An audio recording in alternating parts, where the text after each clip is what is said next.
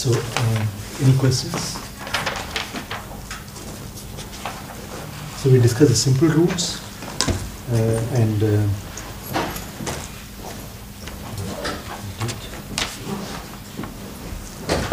yeah, some general properties. So general properties of simple roots, right? So now there are two things still remains to be done.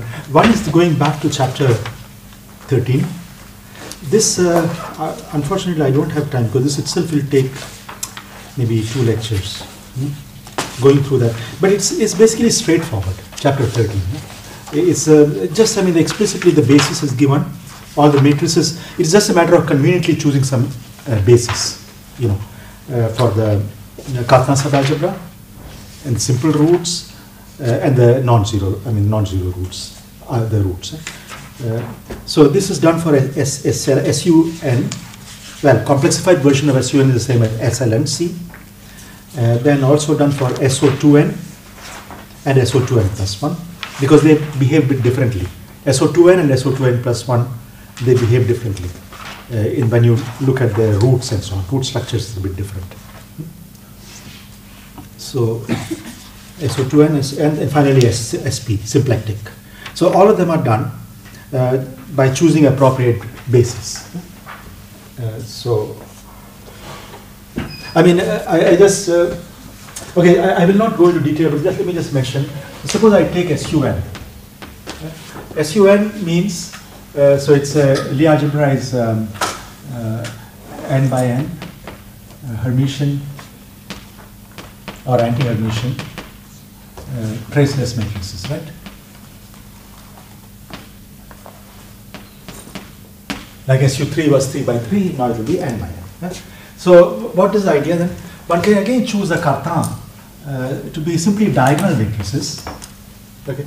But the trace has to be 0. So I could choose, for example, elements like this: ith row and ith column, and I put a 1 here, okay, and say I plus 1th column and I plus 1th row. I put a minus 1 here. That is, I can choose that die. It's a traceless, so it's fine. And then let me just call this as HI. Then I can take this a basis as HI, I going from, let me put here SUN plus 1. So this is n plus 1 cross n plus 1. So then, okay, well, what is the range of I?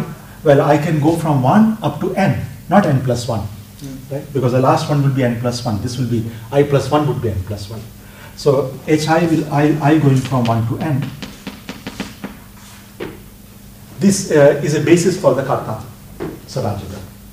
Because any other element I can write it as a sum, linear combinations of this. So this will provide a basis for Cartan subalgebra. The rank with Cartan subalgebra is n dimensional, right? SUN plus 1, it has n dimensional Cartan subalgebra, and these are the bases. You can choose I mean any basis, but this is the convenient basis. So that's what happens. And then the non-zero roots. Non-zero roots are just take so positive roots will be I mean all of the diagonals are 0. Everything 0, and choose anywhere. I mean, say some ith element and the jth column, ith row and jth column. I put a 1 here and everything else 0. I think this is what I was calling EIJ, right? Yeah, EIJ. Where since so positive roots will be the one which are upper triangular, which means j is bigger than I. Right? That will be the positive roots. All this will correspond to the positive roots, and EIJ with j less than I would be delta minus. So it's very much like SU3. I mean, this is exactly what we did for SU3. So that is easy. That's the first part. The first part of chapter 13. I'm just chapter 13. Now, if I look at SO, so SUN is a straightforward generalization of SU3. Nothing big deal. Huh? That one can do. Now, if you take SO2n, so I mean SO2n is what? 2n by 2n antisymmetric matrices, right?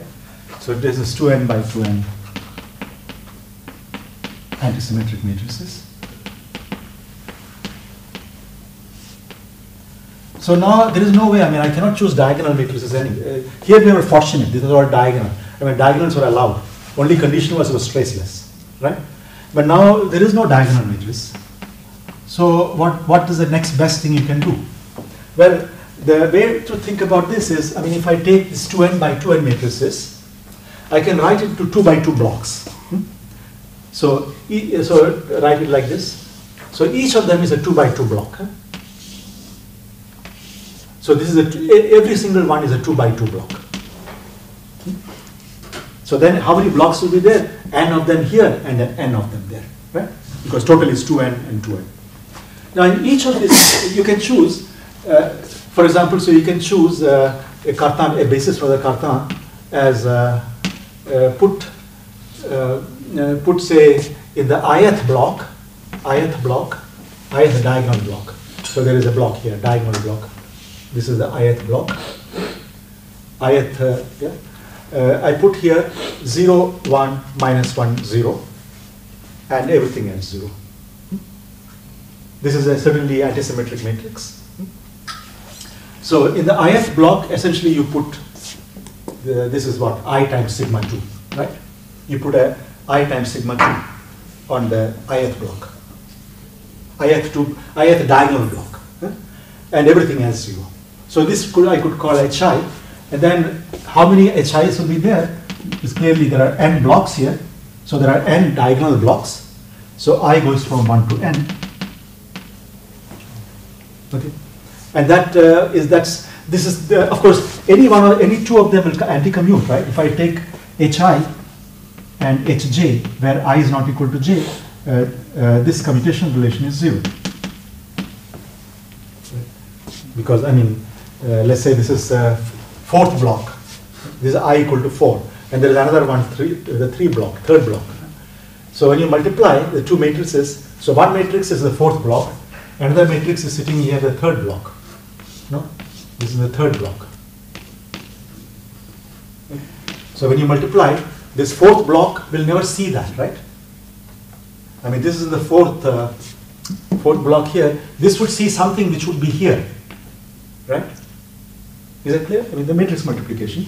So this way, when you multiply, is directly 0. If you do other way, this will only see if something which was there in the third block, but there's nothing in the third block. Okay, so this is 0, and you can also convince yourself that anything else that you put, that will not commute with these guys. Not with all of them. It will not commute to all. It may commute to some of them, but not with all of them. Okay, so this will be the Cartan. Again, H will be generated by that, the basis. And off diagonal. So how about the roots? Now it's much more complicated, huh? Because roots you will do, say the non-zero roots. So you choose a not much more complicated, but it's a little bit complicated. So if you look at the non-zero roots, so I will have to look at some off diagonal block. Because the diagonal block, this is all I can have, because the diagonal elements are 0 anyway, right? So this is forced to be 0, and this has to be antisymmetric, so it has to be some number times this, right? But off diagonal block, if I look at, let's say, fourth here and the third, let's say, third block here and the fourth block there. So these are blocks, 2 by 2 blocks. So I have a 2 by 2 block there. It is not diagonal, okay? So you can have anything here, x, y, z, w, right? Because then there will be another block which will be in the fourth row here and the third here. There will be another block here. Transpose of that will be connecting to that, right? So what it tells you that this is minus x, minus, oh, it's not very visible, minus x, minus y, minus z, minus w. So there are all possibilities are there, right? So 4 possibilities. So you should find, and that is what is done in the chapter 13. then there are certain combinations of these guys. You'll have 4 different combinations of these guys, which will form eigenstates. So they will give you roots. So things like that. I mean, so there is some amount of, but it's a straightforward calculation. Nothing, no conceptual issue. Just try to see what combinations you should choose, such that this commutation relation with any of the HI with this guy will give you back again some number times this guy. Okay, so this is the point here. It's all, I mean, all the results are given, but you'll have to check, because not all the algebraic details are given here, right? All the results are given in chapter 13, but you should sit down and check. What's the big difference between SO2n plus 1 and SO2n? You see, SO2n plus 1, what will happen? So now suppose, so this is the 2n by 2n, right? So 2n by 2n I have split into these 2 by 2 blocks. But if it's a SO2n plus 1, you have one row and one column left over, right? Which you cannot make it as a 2 by 2 block, because 2n plus 1 is odd. No? So you have n 2 by 2 blocks on this, each of these lines, but there's one row and one column is left over. And that, I mean, if you look at the diagonal part of this guy is necessarily 0. There's nothing else you can do, right? So you see in SO2n plus 1 also, the Cartan subalgebra is just generated by this n of them. Okay. So this is interesting, that SO2n has rank n. Rank meaning, rank is the, I don't know whether I introduced this word rank. Rank is nothing else but the dimension of the Cartan subalgebra. Okay. So let me write dim. Dimension of the Cartan subalgebra of this guy is n. Whereas if you take SO2n plus 1, it is also the dim of h, corresponding h is again n. That's the point. And then you will have in SO2n plus 1 all of these roots that you have constructed for the SO2n, right? Plus something more, because you have still this part, right? So you can have here any x here, say in the second, I mean any element.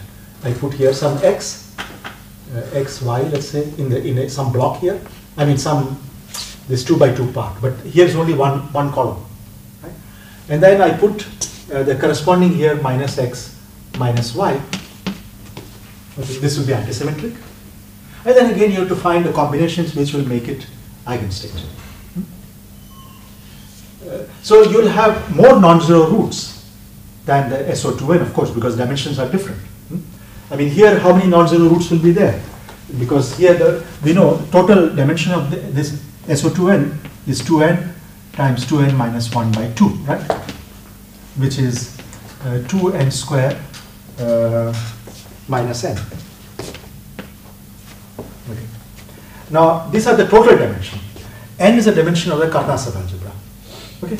So how many generators are there outside the Cartan, not in the Cartan subalgebra? It will be this minus that, right? So that will be the non-zero roots must be 2n square minus 2n, right? So non-zero roots. So delta there must be 2n square minus 2n. So 2n times n minus 1. Non-zero roots must be there, of which half of them must be delta plus positive roots and half of them must be negative roots. Okay. So delta plus will have n times n minus 1.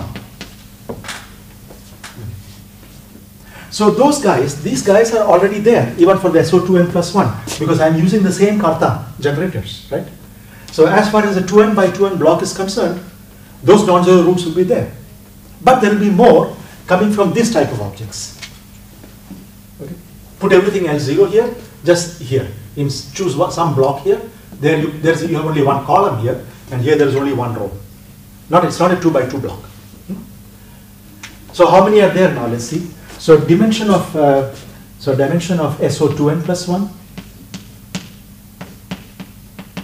is what? It's 2n plus 1 times 2n plus 1 minus 1, which is 2n, divided by 2 which is 2n square plus n, right? 2n square plus n. And dimension of the Cartan subalgebra is the same, which is n. So how many roots will be there? 2n square plus n minus n, which is 2n square. So the number of roots, number of the roots in delta, number of roots must be that. And of course the positive roots will be half of that, which is n square. Clearly that's more than this. So there are n more positive roots here in SO2n plus 1. Because here it's n square minus n positive roots. Here we have n square positive roots. Right? So there are n more roots, positive roots, and they come from these guys. From these ones. In fact, you can see how many possibilities are there. There are 2n here, right? The last one, so this row I'm looking at, it's 2n of these guys. And then of course this is antisymmetric, so these 2n are fixed. The total extra roots will be 2n, of which half will be positive root and half will be negative root. So all that is down there. And this is the reason why the SO2n and SO2n plus 1 are somewhat different. Maybe the column is the only thing when we talk about the positive roots, right? They are not the... Sorry, repeat again? The column we added is for the positive root. We don't have any below, and the other one is... No, here we cannot do this. No, here in the SO, by definition SO are the space of all the antisymmetric matrices, right?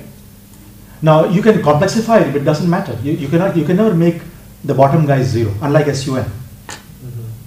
See, SUN, what was the reason? You had a possibility of if you have something off diagonal, let's say some off diagonal guy Z here, then it has to be Z bar here, right? For Hermitian. But so in general, you'll have I can put 1 1 here, or I can put here I minus I. Right? Yes, but for the roots, they were not in there. Yeah, but now this was for the real case. I mean, for the values. But now we complexify the base Lie algebra, right? So I'm allowed to multiply any Z and W, complex, not real, right? We started with the real. I mean, SUN was Hermitian, right? But then once we arrived at the Lie algebra, we complexified it. But now, once you allow this, then you see I can make this guy to be 0. I can just choose Z equal to IW, no? Because now Z's are complex, so there are no restrictions. So by choosing Z equal to IW, I can make it just in the top guy is not 0, bottom is 0, right? But here we have antisymmetric matrices. So, I mean, if whatever it is, it's 1. If there is a 1 here, there is a minus 1 there.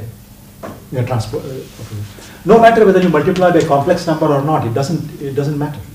You see, it stays always you see, you cannot by complexification you cannot make it purely upper triangular. So there's a big difference. SUN was special. But in building the roots, we always do the same thing, right? We complexify. Yeah.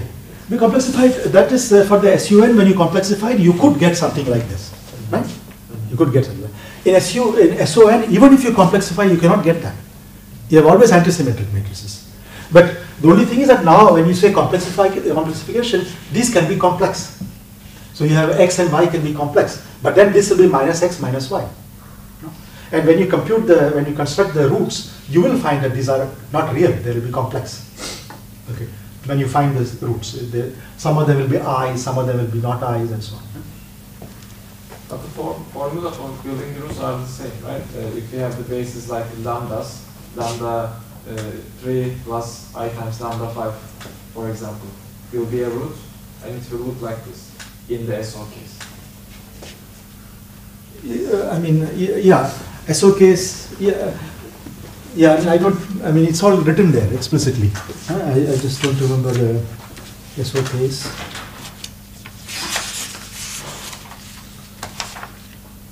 SLN, SO2N. Yeah, it's given in equation like F. 13.35. 13.35 they have given, I mean the equations are, the roots are given. Root vectors are given. F itself is an antisymmetric combination, Eij minus Eji. because every matrix has to be antisymmetric. So you cannot just have Eij, I mean this matrix Eij, because Eij was only one element non-zero, ith and jth row, right? But when you have Eij, it must come with a minus one there, which means the basis, I mean, the things will be of this type, Eij minus Ej. So you have to look at combinations of these guys, which gives you eigenstate. And that is what is done in here. So it's a matter of sitting down and checking it. Please do check it at some point, that these are indeed eigenstates. But here I just wanted to say that there's a big difference between SO2n and SO2n plus 1. Precisely because you get SO2n is of course a subalgebra of SO2n plus 1, right? You can, if you have a 2n plus 1 times 2n plus 1 antisymmetric matrix, inside that there sits a 2n by 2n antisymmetric matrices, right? So you can think of it as a SO2n subalgebra sitting there. But then these guys, this 2n column vector will be what? Will be an SO2n vector, right? You see, when SO2n when acts on an n column vector, how does it transform? It transforms as a usual vector in an n-dimensional space, right? It will just rotate and this n-dimensional vector. So this guy is an actually SO2n vector representation here, right? So you will get this extra vector representations there. That was an extra 2n we needed to get here. Sorry, yeah, 2n squared. Yeah, this was, you see, here you had only this many roots, 2n times n minus 1, right? But here we have a 2n square roots. The difference is 2n. Those 2n's come from these ones, and these are just the weight. So the extra things that you get are the weights of the vector representation of the SO2n. So the full SO2n plus 1 roots are the SO2n roots plus the weights of an SO2n vector representation. So that's why they are two different differences. In the Dinkin classification, the SO2n's are called DN series, and these guys are called this SO2n plus 1 are called BN series. Yeah, n is always a rank. Rank meaning the dimension of the Cartan subalgebra. As we saw, both are the same, but this is so they're different actually. And similarly, there's a discussion about this symplectic. In the symplectic, you remember that we had this SPN. It was a 2n by 2n matrix, but there were some definite conditions, right? If you look at the diagonal, if I remember correctly, if you can, I mean, now this I have to look back, but maybe one of you remembers this.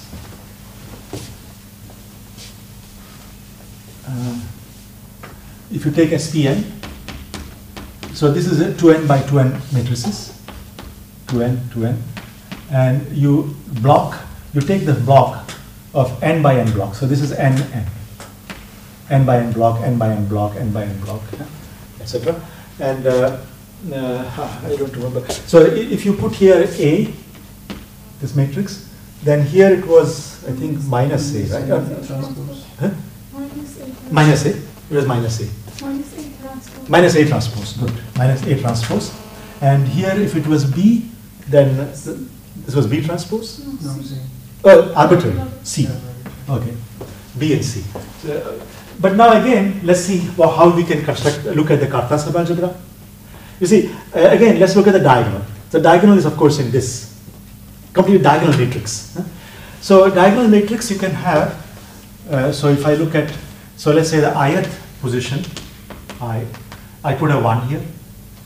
But then, because of this condition, again in the ith position here, I mean I meaning, so this is ith, so ith here, so the n plus ith, right? N plus I, because this is n by n blocks. N plus ith, again you should put a minus 1 here, because it's a minus A transpose. So once again, how many there are, once you choose this is fixed. Right? So how many are there? There are n of them here, right? So those will be your HI in this case. and this will again I going from 1 to n. That will generate the edge. That will be the basis for edge. And off diagonal, you have to again the roots. You have to again look at this various combinations, off diagonal combinations, which of course should satisfy this condition, right? A is minus A transpose and so on and so forth. And that's again given. And that series is called Cn in the Dickinson classification. SUN plus 1 is called AN in the Dickinson. It's just a notation. Yeah, it's just a notation. I mean, nothing. They behave in very different ways. That is the reason why you classify in certain ways.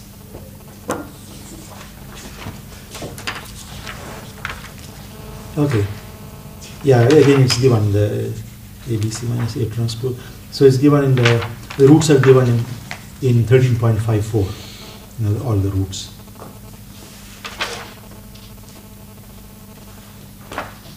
Okay. So now let me go to the. So in the first part, I will just go back to this. I mean, this next chapter, and try to construct all the algebras which have only two simple roots. So which means we are looking at the Cartan subalgebra being two-dimensional. You have already seen one of them, which is SU3, right? But now we'll just from this general idea, we construct all the possible algebras. Semi-simple. Of course, everything is semi-simple, right? Algebra. Okay. And then after the break, we can come back and I do the spinor representations for SO2, SONs in general.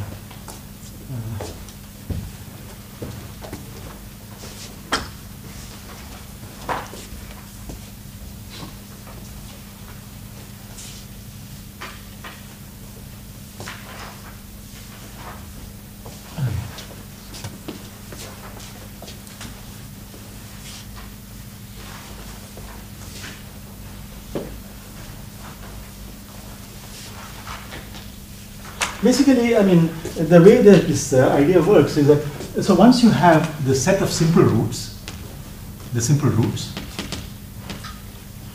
I mean, before even discussing the rank 2, let me just say a few words in general. So suppose there are, this is, the Cartan subalgebra is dimension, what shall I call it? Do we use some particular term for that?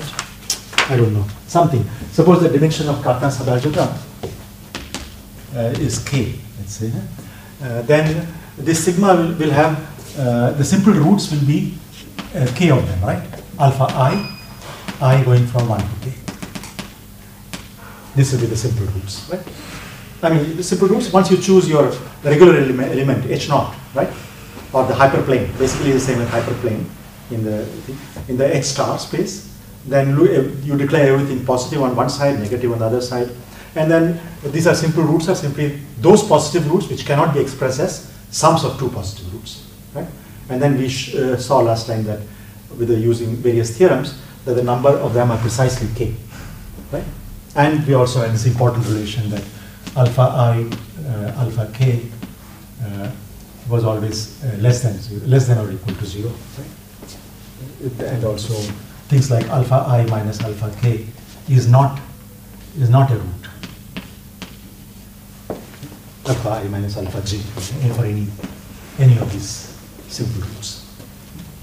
There are some things that we saw. Now, so what, I mean, okay, so there are k of them, right? But then you need to specify, I mean, so there are many different algebras with the same, Cartan subalgebra being the same k dimensional, right? But there are clearly many different algebras. So you need to specify those numbers, what we were calling Nij, which was 2 alpha I, alpha j. I think, let me use the notation that is written here. Let me, instead of Nij, let me define Aij, okay, which is defined like this.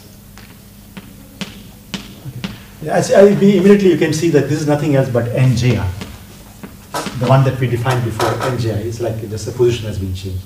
But it's nothing. I mean, it's just historically. I mean, some symbol came, and you know, nothing big difference. Aij. And you can, given this k of them, for each pair, you can compute these quantities. Each pair of ij, you compute these quantities. And then this is what is called the elements of the Karta matrix. So you see that you can write down a k by k matrix, right? Whose components, whose entries are aij. So in the ith row and the jth column, you put this number aij. So you will get some matrix. And that matrix, k by k matrix, and that matrix is called Karta matrix. That's called Karta matrix.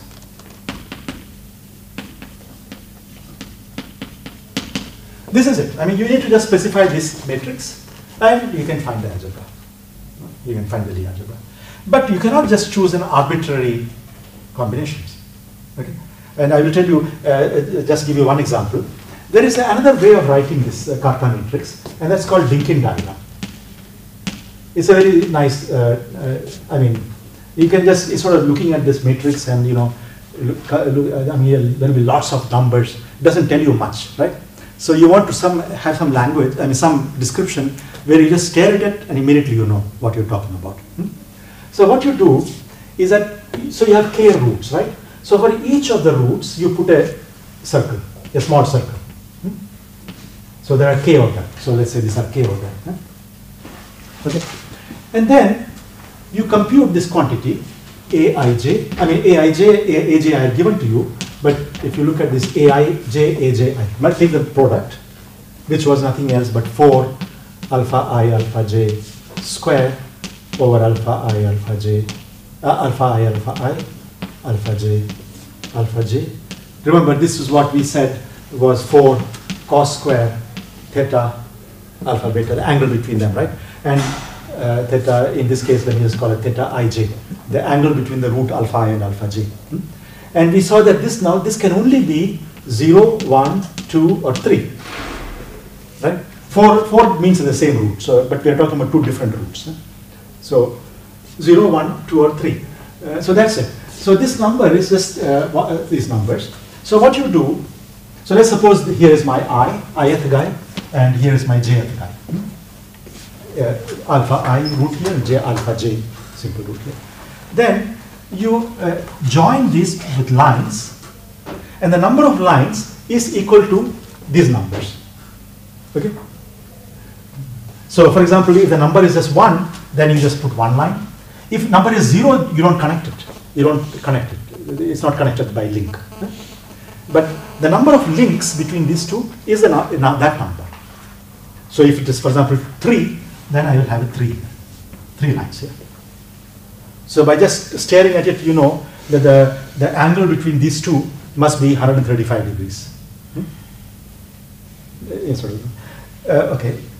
Then, we also saw that the table we had written down, if this number was whatever nij, nji was 0, 1, 2, and 3, we had that, so alpha beta, I think we were just calling alpha beta. I mean, this was for any root, not just for simple roots. It's for any root. But we are specializing it to alpha I, alpha j. That's all. And then we had that, in this case, we had nothing to say. In this case, it was alpha square was equal to beta square. Okay. In this case, it was beta square is equal to 2 alpha square. And then here, beta square was 3 alpha square, right? This, remember this table that we discussed yesterday? There was a table in the last chapter. Right? And this just comes from the thing that, I mean, to get that, one of these numbers, either nij or nji, must be 1 and 2. One number must be 1, plus or minus 1, other must be plus or minus 2, right? So that tells you that the alpha, alpha and beta, beta lengths, the ratios are 2 or 3, depending on which case. If it is 1, the ratio is 1, so they are the same length squares, right? So this was the possibilities. So you see, if it is 1, which means if it is only one line, if it is 1, we are talking about one line here, right? So then there is nothing more. If you have 1, then there is no more information because you already know length squares are the same, right? But if it is 2 or 3, then the length squares are not the same. If say this is the So this is say alpha I or alpha j, let's say alpha j, and here is alpha I. Okay. So here is my j and I. So so it depends on which one. Either it could be alpha I square is 2 alpha j square, or it could be alpha j square equal to 2 alpha I square. So what you do is the shorter root. If suppose in this the way I written here, I is the shorter root. So you fill up that hole, make it solid hole. Some notation, many books will use the notation like this, like that. This I think is more clear. You will never get confused. This says that the length of this guy is bigger than that. No? I think that I prefer that notation. Because you always forget, is a solid box short or long, you know? But here it's unambiguous. Okay, so this that's it. This information you give. So suppose there is some situation where you have, let's say, something like this. Okay. So k is 3, and I have these 3 roots, and I give you this diagram. Give me this diagram, and then you can construct everything. You can you can construct the algebra, you know, starting from here, complete algebra. You can first of all find out how many roots are there, because this tells you only the simple roots, right? 3 simple roots here, but the total number of roots, how many are there, and the commutation relations between them. So basically you construct the entire algebra. However, it's also true that you cannot just write down I mean, take for example, let's say again, I take three root case. I have 3 roots. Okay, could I have a situation like this? Right? Could you have a situation like this? I mean, a priori, I would say, yeah, okay. Well, this is each of them, each pair has is in this situation. So angle here, that means angle between these two is 120 degrees, right? Because that's when this happens when the angle is 2 pi by 3, right? So 120 degrees. This is also 120 degrees, and this is also 120 degrees. Okay. And the claim is it's impossible to draw something like this in 3 dimensions, right? Because I mean, try to draw it. Let's see. So I take the first 2. So alpha 1 and alpha 2, I draw in a plane. So alpha 1 is here, and alpha 2 is here. And this is 120 degrees. Now I want to draw an alpha 3. You see alpha 3, so this is alpha 1, alpha 2, alpha 3. Alpha 3 is 120 with respect to alpha 1, as well as 120 with respect to alpha 2. So now, so there should be some alpha 3s. Try to think of some alpha 3 here in the 3rd direction, which is 120 here and 120 there. It's not possible. In fact, the only possibility is if alpha 3 is here in the same plane. Okay? Because this you see 120. The moment you start moving it up or down, above the blackboard or below the blackboard, these angles will become different, not 120 anymore. Okay. So the only way you can satisfy these conditions is if all the 3 roots were in the same plane. But then that's a contradiction, because simple roots are supposed to span the 3-dimensional space. Okay? So that tells you this is not possible. This is inconsistent. Can they do also 60 degrees? No, because of this condition is less. So for them, always it will be negative. I mean, this number, each of this aij will be negative number. No? So that is because of simple root. No? Simple roots have this property. Yeah, each of this aij is going to be negative. And, I mean, less than or equal to 0 for I not equal to j, right?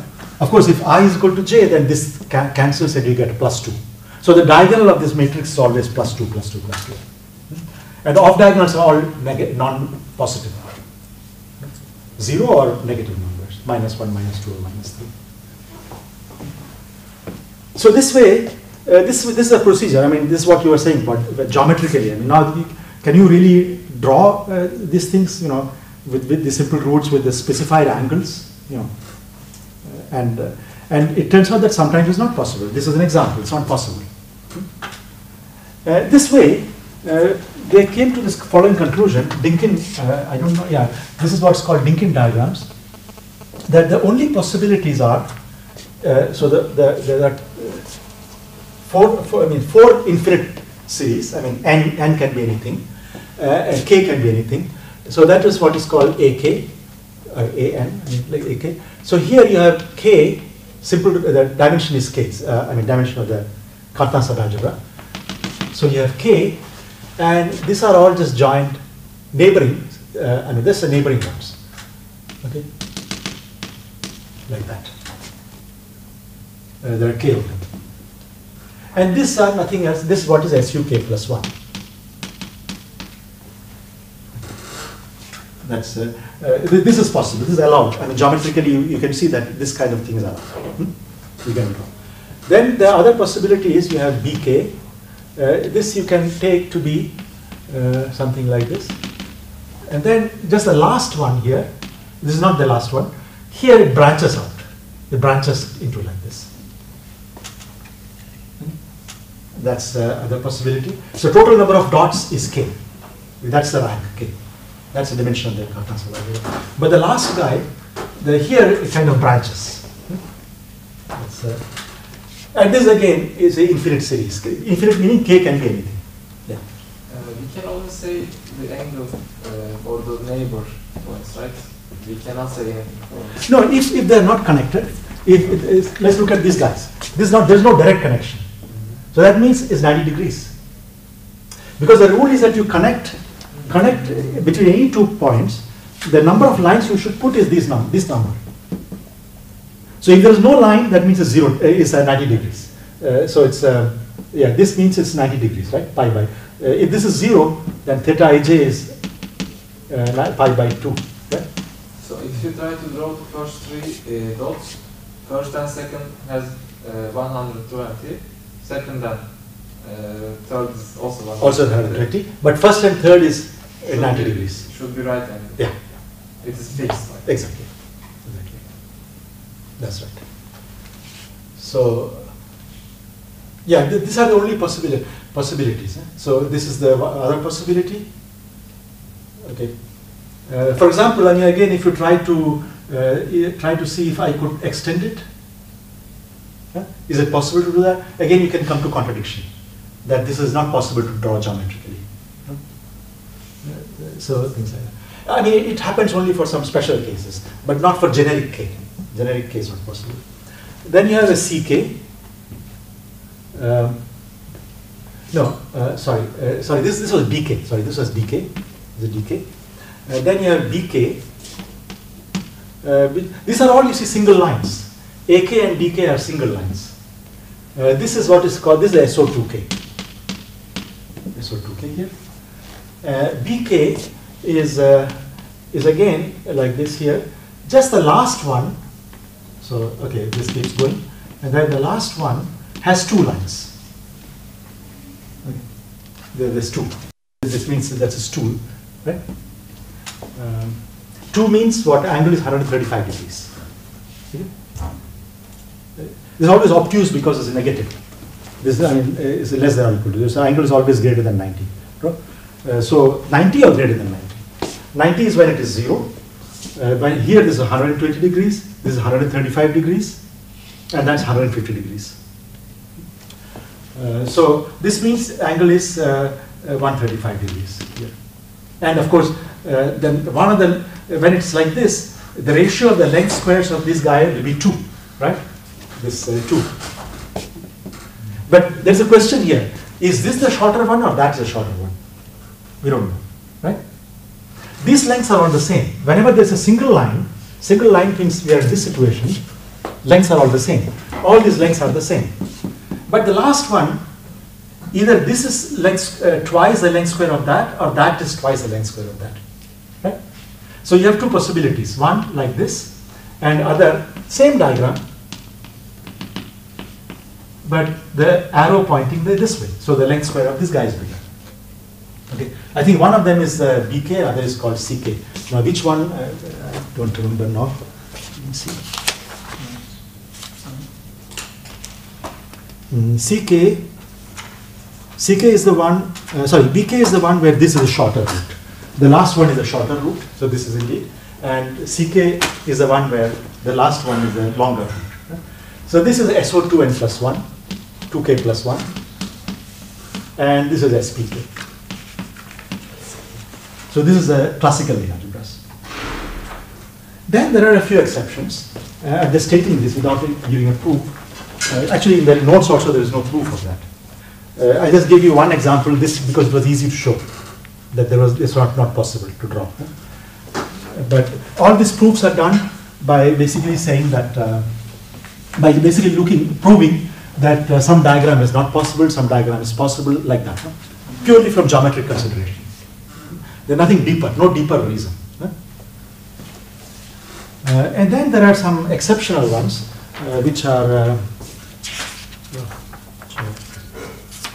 it's not even, there's some exceptional ones. There is one which is like this, 3 lines. With the 3 lines, this is the only possibility. You know, this last one, cos square theta equal to 3, 4 cos square theta equal to 3, there is only one possibility. And so there is only rank 2, not possible. Meaning, if for example, you can, just as for fun, you can try to do something like this. Suppose I draw something like this. So there's 3 lines here and 1 line here. You should be able to prove geometrically that's not possible. So this means that this has 150 degrees and that is 120 degrees. And between these two is 90 degrees because there's no line here. You should be able to prove that is just not possible. Geometrically you can try to see. So one can prove that the only thing which has a line 3 lines, it has something which is just like that. It cannot, nothing is, this is not connected to anything, this is not connected to anything. And this is what called G2. Okay. Then there is the example F4. F4 is like this here.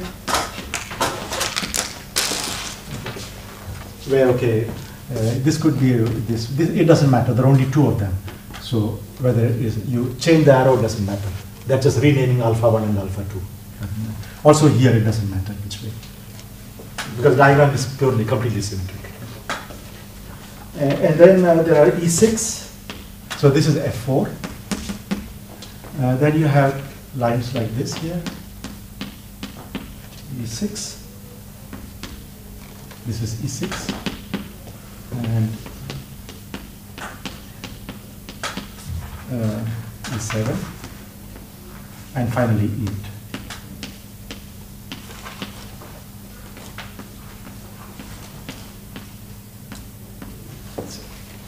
This is E6, sorry, this is E6, E7, E8. That's it. So those are the classical algebras that you already know. These are new algebras, which do not come from the classical symmetries. So these are the things. Some of these are playing, I mean, no one thought that one would ever need these algebras. But in string theory, these algebras play a very important role in string theory. They come naturally in string theory. E8 particularly, but all of them come naturally. Because if E8 is there, I mean, this is a subalgebra of that. This is a subalgebra of that. So then naturally, you know, everything else comes. And the G2 comes in what is called M theory. M theory. F4 I have not seen. I mean, I've never seen F4 playing any role, you know. So who knows, you know. Someday that will become very fashionable, who knows, you know. Okay. So, okay, today, now, okay, let me just go back to the rank 2, just to exhaust all the cases of rank 2. So how do I construct? I claim that if you give me this number, this matrix, kappa matrix, you know, meaning the relationship between the different roots, simple roots, then you can construct it, right? That was a claim. So let us just try to see this in the rank 2 case.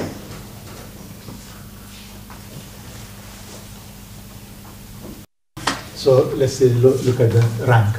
Rank, I just say, I mean, rank is the, by definition, dimension of Cartan subalgebra.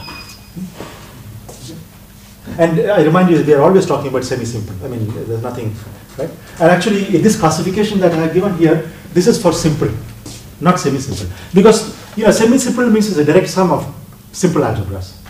So you take, semi-simple can be constructed by taking one of these algebras, I mean, two of these algebras, and put them together without, they commute, mutually commute. So semi-simple is just direct sums of simple. These were simple algebras. Okay, so let's take now rank 2 case. So I have two roots, alpha 1 and simple roots, alpha 1 and alpha 2, two simple roots. So rank equal to 2, simple roots. Now we have what possibilities? You can have alpha 1, I mean, one possibility is that this number A12 equal to 0. Right? I mean, this is the only information, A12 and A21, right? These are the only possibilities. Because, the diagonal of the A matrix, diagonal one is always 2, right? You can see from here. Aij was 2 alpha I alpha j divided by alpha j. Right? So if I is equal to j, this cancels and then you get 2. So that part is all. So the only non-trivial information is here, A12 and A21. So let's suppose A12 and A21 were 0. This is one case. Then that means 90 degrees, right? So I can draw, you have alpha 1 and alpha 2. Okay. And you see, now look at this information. Remember this, what is this information, this number?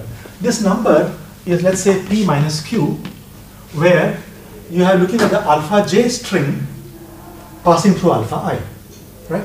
So this is the alpha j minus, no, which one is it? Which one is it? Minus Q or minus P? I always get confused with that in the chain.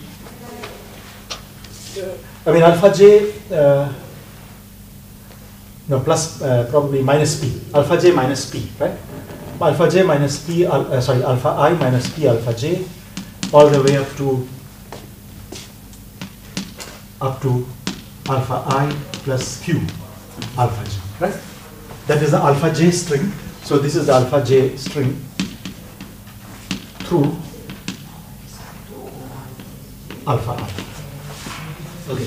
Now since alpha I and alpha j are simple roots, right, the negative cannot be there because alpha I minus alpha j doesn't exist, right? So this string will start from, so P is equal to 0. That's in particular that means, right? Since these are simple roots, P is necessarily equal to 0. So whatever this number is, it's actually computing Q. This number, because P is 0, so this number directly gives me Q, right? This is of course a negative number, so that is consistent. So a negative number is negative number. So that's it. So if it is 0, that means Q is also 0, right? Because we are saying this is 0 now. So this is also 0. That means there is no string there. I mean, string is just nothing. It's just alpha j, just hitting alpha I, nothing else. So in particular, this means the alpha I, alpha j is equal to 0. I mean, x alpha I, sorry. X alpha I, x alpha j, commutator is 0. Because if it was not 0, it should have been x of alpha I plus alpha j. But alpha I plus alpha j is not a root, because we say Q is also 0. Right? From this. So P is for sure 0 by definition for any two simple roots. Huh? The question is, what is Q? But if A12 is 0, then that tells me that Q is 0. Okay? So this alpha I, nothing alpha I plus nothing exists. So this commute, so alpha 1 and alpha 2 commutes. Okay. So therefore what we have, of course there will be minus alpha 2 and minus alpha 1, but these are just one SU2 subalgebra here and one SU2 subalgebra here. That's it. It's a direct sum of two SU2 subalgebras. So this is not a simple algebra, it's a semi-simple. Right? So this algebra is nothing else but SU2 direct sum SU2. So that was very simple. So the alpha, so 0 is not a very interesting case. Now let's look at the next one, which is the 1. We have only four possibilities. So let's look at the 1.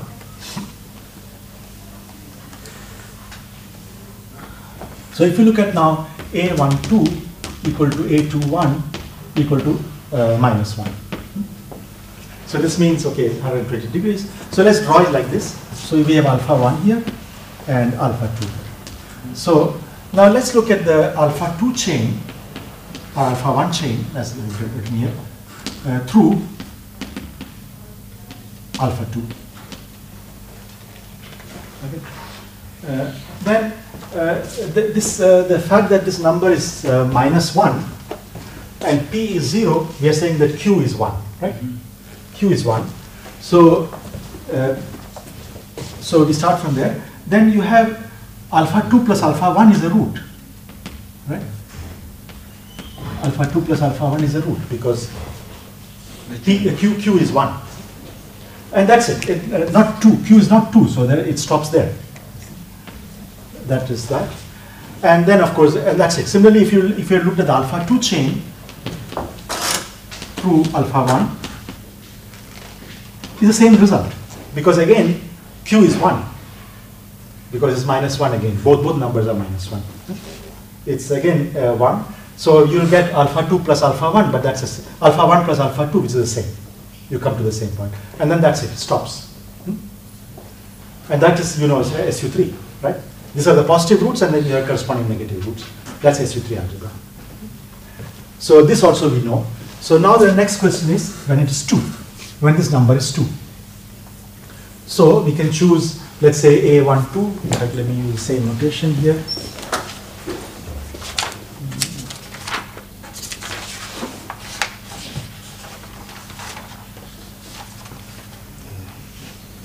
So A12 I choose to be -2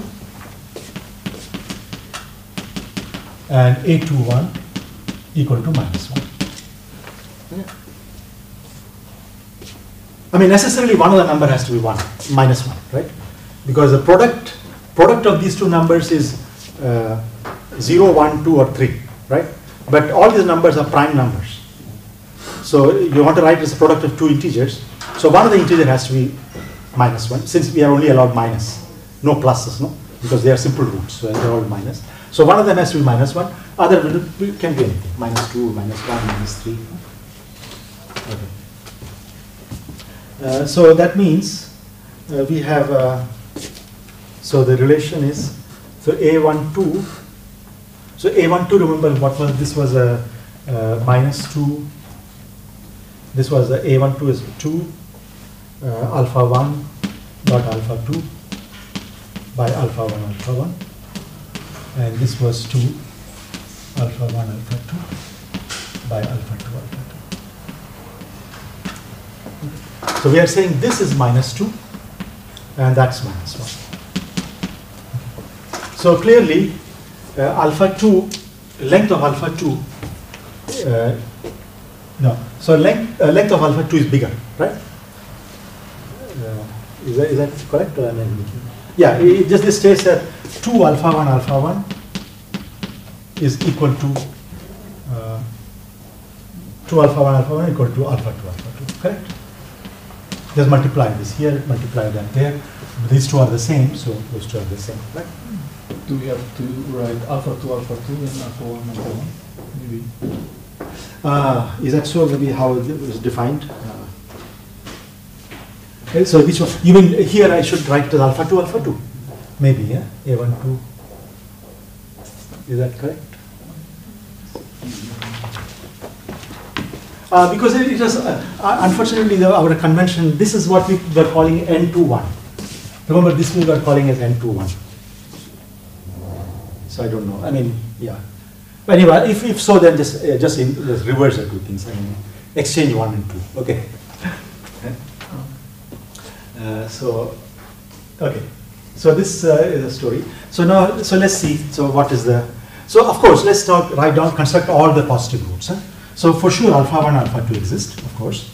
Then, now let's look at the level 1, level 2. By the way, level I can define as the following way. Since I know that is a positive root, any positive root can be written as, so any root, say beta belonging to delta plus, can be written as beta equal to sum ni alpha I, where ni's are strictly greater than or equal, greater than or equal to 0. There's no negative number.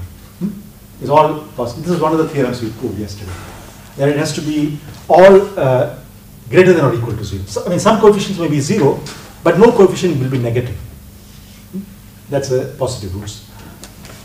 So the level, you can, so since there's nothing negative here, you can define a concept of level. Level is simply sum over ni. So level of beta is sum over ni. You can define, because there's never a negative number. If there was a negative number, this notion will not be very useful. But so you can define this level. So you can start classifying your positive roots by their level. So these guys are level 1, right? So this was level 1. So now look at the level 2. So level 2, we have only one possibility, level 2. Well, the only possibility is alpha 1 plus alpha 2, because you cannot have 2 alpha 1, right? Other possibility would have been 2 alpha 1 or 2 alpha 2. But we know that if alpha is a root, 2 alpha is not a root, right? So these are not possible. So there's only one possibility here. And this is, of course, allowed from here, because this is telling me, this is, what is that? This is the, which one? I always get confused with this. This is Q1, right?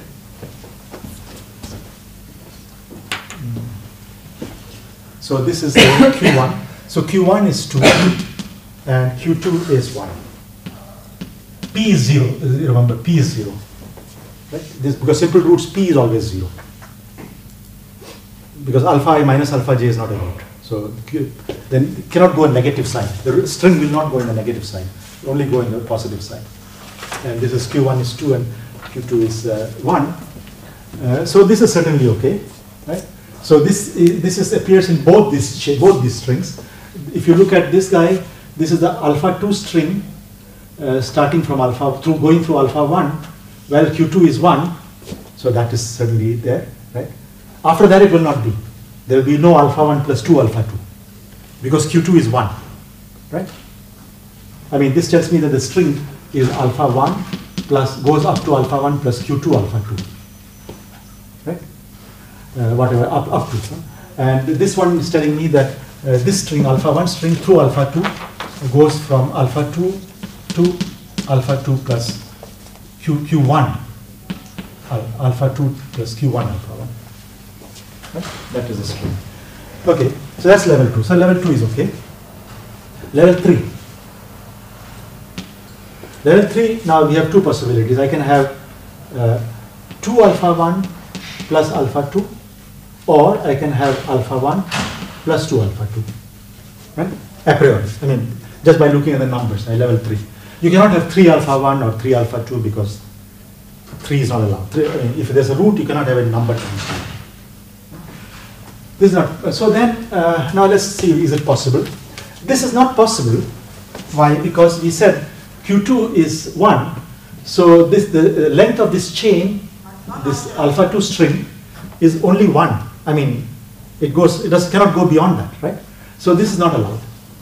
What about this guy? This guy is perfectly okay because Q1 is 2, so it goes up to alpha 2 plus 2 alpha 1.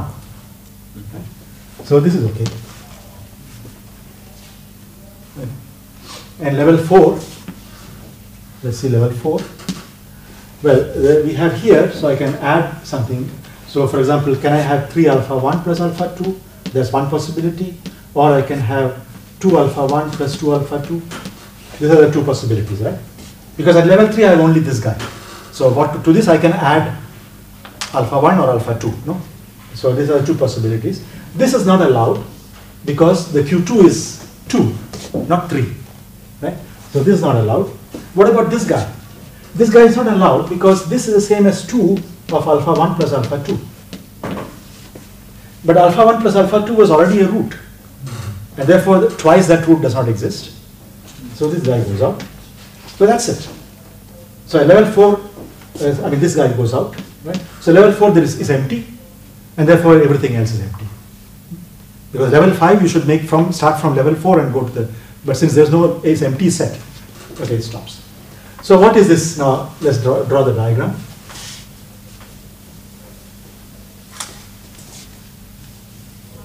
The diagram is then, so we draw like this. So alpha 1, I draw the alpha 1 is a shorter root, right? Alpha 1 is a shorter root.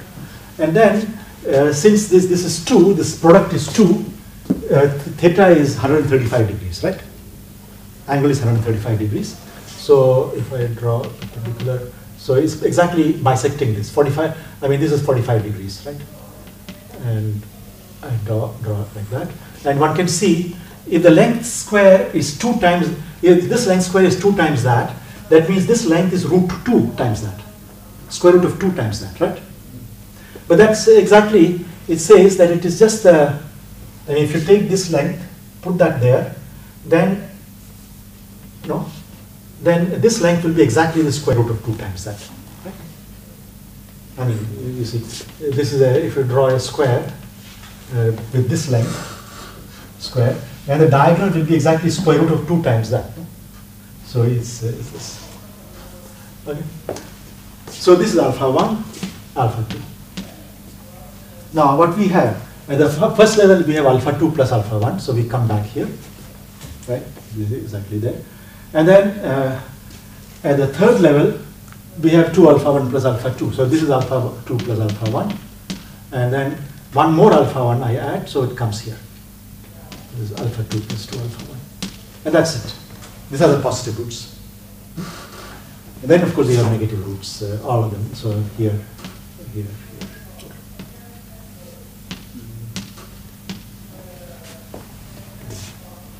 That's the root. So here, so what is happening here? If you look at this SU2 subalgebra, then there are these guys remaining outside this SU2 subalgebra and these guys, right? But each of them is a triplet. This is a triplet because this raising operator will move you from here to there. Lowering operator of this guy, x minus alpha 1, will move you back, down, right? So this will be a spin 1 representation of that. Similarly, this one will be another spin 1 representation of that. On the other hand, if you look at this SU2 subalgebra, so alpha 2, this is minus alpha 2. So this SU2 subalgebra, you have, there is this here, this is a, then if you look at this guy, these are all singlets of the SU2, right? Because this doesn't go anywhere there, here, right? So this is a singlet, that's a singlet, but this is a doublet. No, sorry, this is a doublet, and that's a doublet, right? Because x alpha 2 acting or there, it will take you there, right?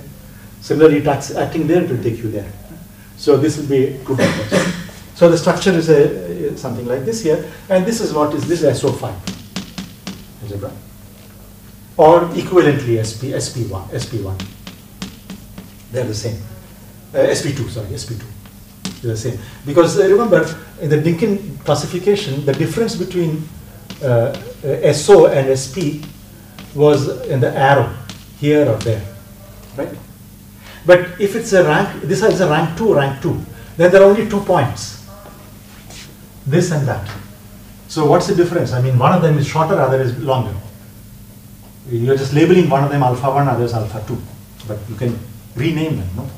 So they're the same. So SOSP2 is the same as SO5 at the level of Lie algebra. That's the same. So this is the Lie algebra of the SO5. And once you have this diagram, then you can get all the commutation relations, right? Because you already know the general structure. X alpha, X beta will be equal to n alpha beta, X alpha plus beta, if alpha plus beta is a root. If it belongs to delta. And then you have X alpha, X, if this n alpha plus beta is not 0. If you have X minus alpha, then you will get the Cartan generator H alpha, times some number, so proportional to H alpha. And if it's not a root, it is 0. If alpha plus beta is not a root. So once you have this structure here, you immediately see what the computation is. These numbers, These numbers are not very important, because you see this number depends. I mean, I can multiply this by some number, multiply this by some number, multiply this by number, this number. So the absolute value of these numbers are not very important. I mean, you can. However, there are certain conditions that come from Jacobi identity. So you can start choosing some numbers here, and then you have to just make sure that they are consistent with the Jacobi identity. But there is a theorem that, I mean, you can always choose some n alpha beta, non-zero n alpha beta, such that Jacobi identity is satisfied. That is okay. So this is the other thing, and now the last one. So we have covered all the rank. I mean, the last rank 2 case where we take this guy to be 3. Okay. And the other one of them has to be 1 anyway. So I call this one 1 and that one 3. So now Q1 is 3 and Q2 is 1. So let's see what happens. Again, we start from here. And alpha 1, alpha 2 is 3 times alpha 1, alpha 1. So the length of alpha 2 is root 3 times length of alpha 1. Okay. So once again, let's start from level 1. So level 1, you have of course alpha 1 and alpha 2, two roots. Level 2, there is only one root, alpha 1 plus alpha 2. Now level 3, we have two possibilities. I could have 2 alpha 1 plus alpha 2 or alpha 1 plus 2 alpha 2. Okay.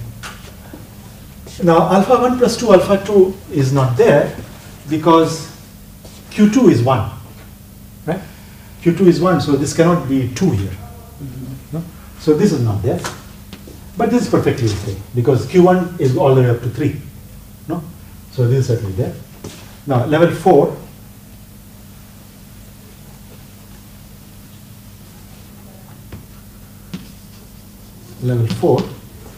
so we have possibilities 3 alpha 1 plus alpha 2 or let's see, or what I can have. You can have 2 alpha 1 plus 2 alpha 2. So I started with this and I add 1 alpha 1 here or 1 alpha 2 there. Now this is not possible because this will be 2 times alpha 1 plus alpha 2. So this is not possible. So we have this, and this is perfectly okay because Q1 is 3. Right? Now let's look at level 5. Level 5, so, sorry, I missed something. Maybe level 4. Yeah, it's 4 alpha 1.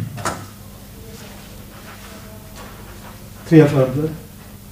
It's yeah, level 5, we have two possible. I can add alpha 1 or alpha 2 to that to begin with.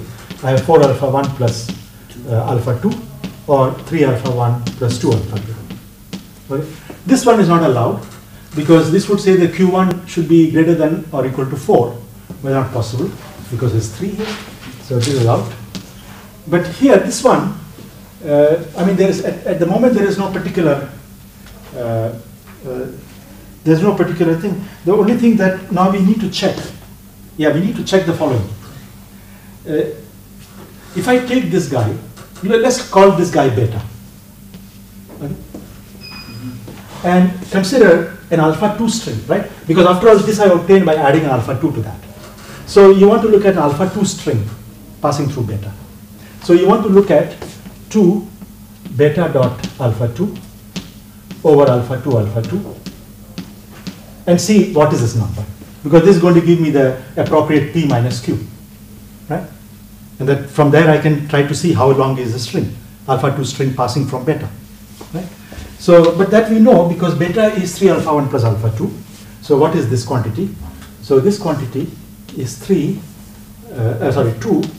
of 3 alpha 1 plus alpha 2 comma alpha 2 divided by alpha 2 alpha 2. Let's open that. This is linear. So this is 2 times 3 is 6. Alpha 1 alpha 2 over alpha 2 plus 2 alpha 2 or alpha 2, which is just 2. They cancel, so you get 2. And this number we know, this number is minus 3 half, right? This number. So substitute that here. So that makes it minus 3, and this is 2 plus 2, which is minus 1. Okay. So we are saying this P minus Q is minus 1. Okay. On the other hand, let's see. So this is what? So we are looking at the beta is this, right? You see, if P is, suppose P is greater than 0, okay? Then beta minus alpha 2 should have been there, correct? But beta minus alpha 2 would be simply 3 alpha 1, which cannot be, right? So P is 0. That tells me that Q is exactly 1, okay? So which means this plus alpha 2 exists, and that's exactly that. Huh? Okay. So this exists. That's it. And then now if you add something to this, I mean, question now is level 6, 2 possibilities. I can either add an alpha 1 there or add an alpha 2 there. If I add an alpha 1 here, it becomes 4 alpha 1 plus 2 alpha 2, which is 2 times that, right? So that cannot exist. And if you add an alpha 2 here, it becomes 3 times alpha 1 plus alpha 2, 3 times that cannot exist. So it ends here. Now let's draw this. So this is all the positive roots, and then the negative roots are this. So if I draw this now, so here, so I draw again alpha 1 here, let's say. Okay. And now the angle is 150 degrees because it's 3, right? Cos square theta is 3 over 4 cos square. So cos theta is root 3 by 2. Minus root 3 by 2 because all negative. So that's why it is, how to draw it? I mean, it's 30 degrees. I mean, here, 30 degrees this way. And the length square, this length is root 3 of that length. So can someone tell me what is that? I mean, if this is the same length as alpha, so this is minus alpha 1, right? Root 3 times that will be what? What is root 3 times that? I mean, this angle is 30 degrees. So this length divided by that length is cosine 30, right? So it's so that's cosine 30 is root 3 by 2, right? So root 3. So I need to go two units here, correct? Is that correct? I mean, so if this is 1 unit, then this is say 1 unit length. Then I have to go to 2 units here, and then extend it to that point. So I mean this projection. So this will be alpha 2. Did I make a mistake? Root 3 by 2, right? So it's correct, right? I mean this cosine 30 is root 3 by 2, correct? This has to be less than 1, cannot be root 3. So yeah. Okay. So that's that. I started with this. So this is level 1. Now at level 2, we have alpha 1 plus alpha 2. So I just go, I add to this vector. So when I add that, I will come here, right? Just above that. I'm not changing this vertical. I'm only adding this vector, no? So it will be like this. So this is alpha 2 plus alpha 1. And then you have alpha 2 plus 2 alpha 2. This is the 2 alpha 1. That is at level 3. Level 4, I have alpha 2 plus 3 alpha 1, which comes here. And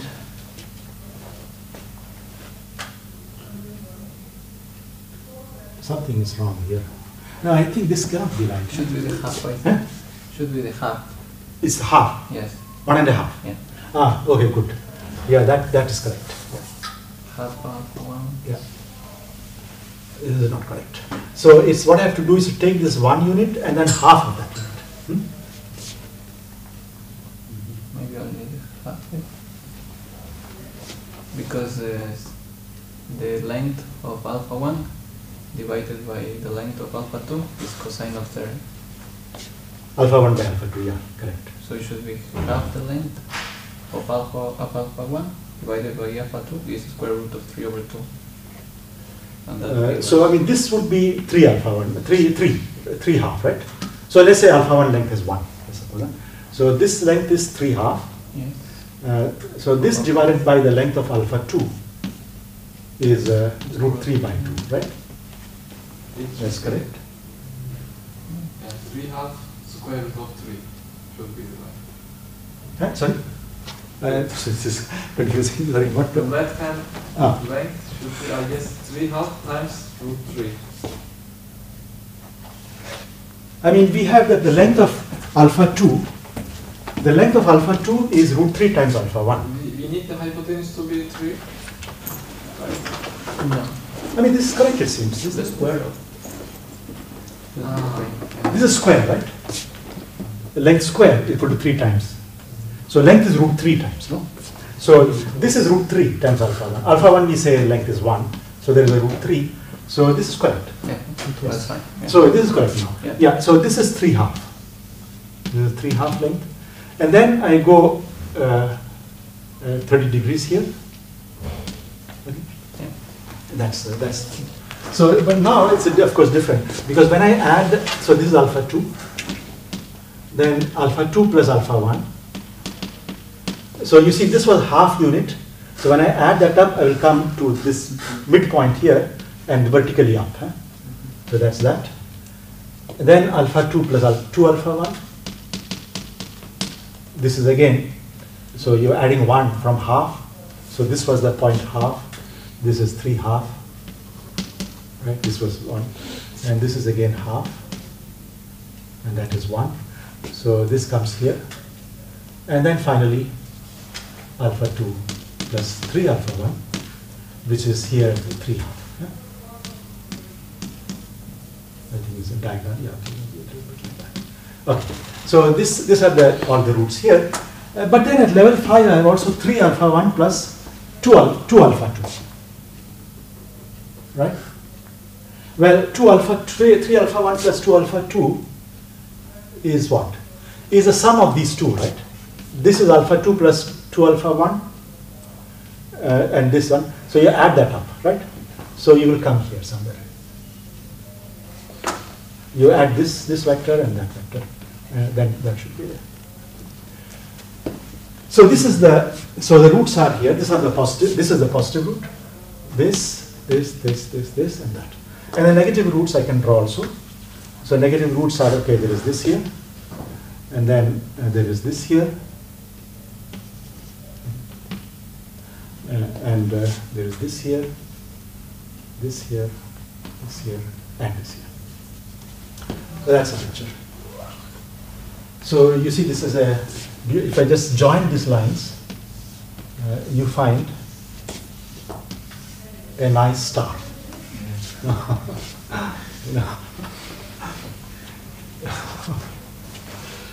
That's a picture, that's a G2 diagram. This is a G2 algebra, which was not just not a classical algebra. It's a but by general classification, you see you can construct it. So no one gave you a matrix representation of the G2. Of course, once you know this, you can construct the representations. This is 14-dimensional because you see how many 1, 2, 3, 4, 5, 6. 6 positive roots and 6 negative roots. The total non-zero roots is 12, and the 2 Cartan algebra. So it's 14-dimensional Lie algebra. And yeah, this is quite.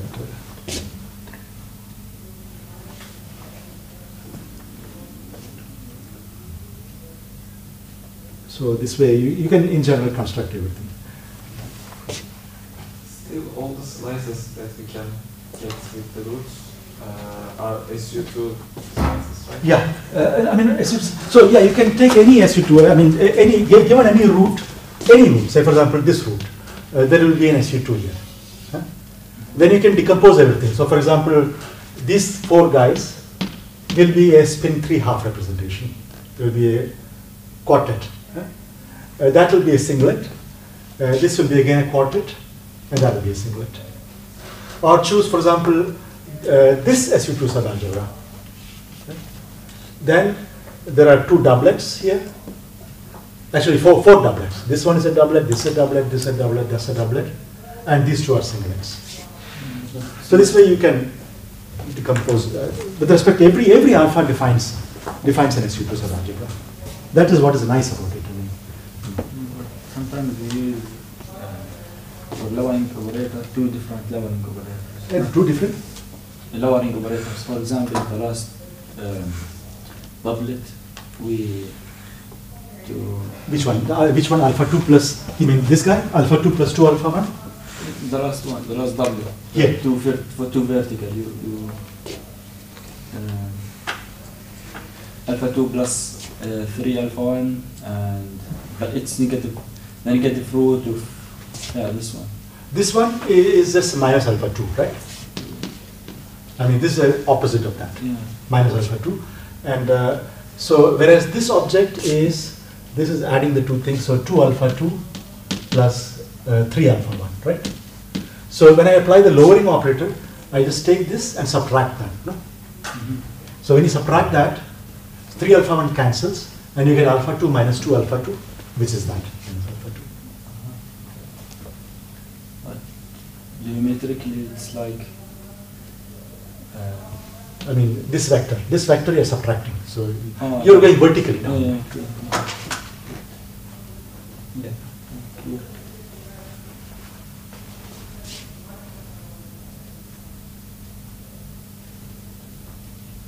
Yeah, so okay, this is, so maybe we'll just have a quick break and 15 minutes break maybe.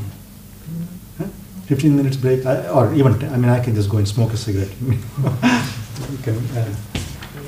can continue with that. We can stop this here and let's go to the spinor representation of SOX. Just the gamma matrices to discuss that a little bit. It's not in the notes, but and it will also not be part of the exam. But just as a kind of general knowledge, I mean general. So what you want, 10 minutes or 2:40, let's 2:45, let's say 2:45. To pause, not to, because she said not to stop. This one. Huh?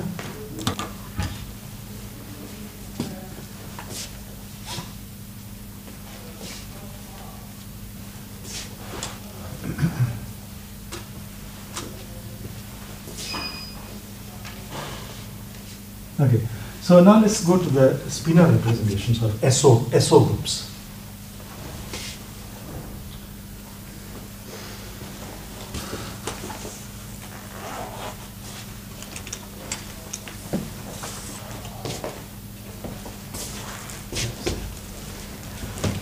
So you remember from in the Lorentz, I mean what Eddie already told you, that was in 4-dimensional Lorentz group, and what you had was. Basically, you want to write down a square root of the Laplacian, right? Dirac equation is like the square root of the Laplacian, square root of the, say, equation for the scalars, right? Laplacian is this, right? Usually, I don't know whether he was using this symbol, the box. Okay? The box is nothing else but d mu d mu. So, you want to write down a square root of that, to write down a Dirac equation. And the way you write this operator is in the Dirac equations is that you define a d slash, which is nothing else but gamma mu d mu. Gamma mu are some matrices, gamma mu d mu, which these gamma matrices satisfy what is called the Clifford algebra.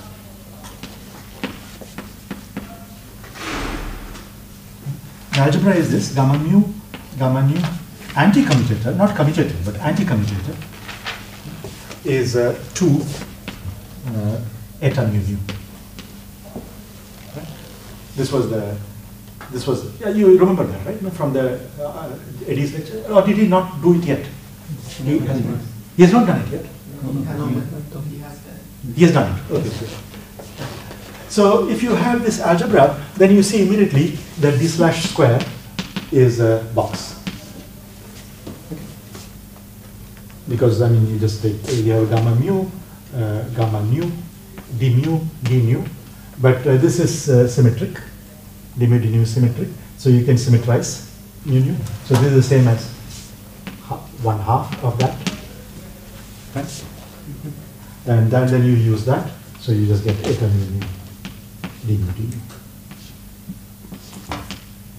which is the box.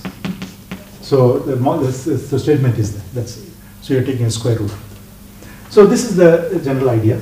So what we want to now do is take this algebra in general.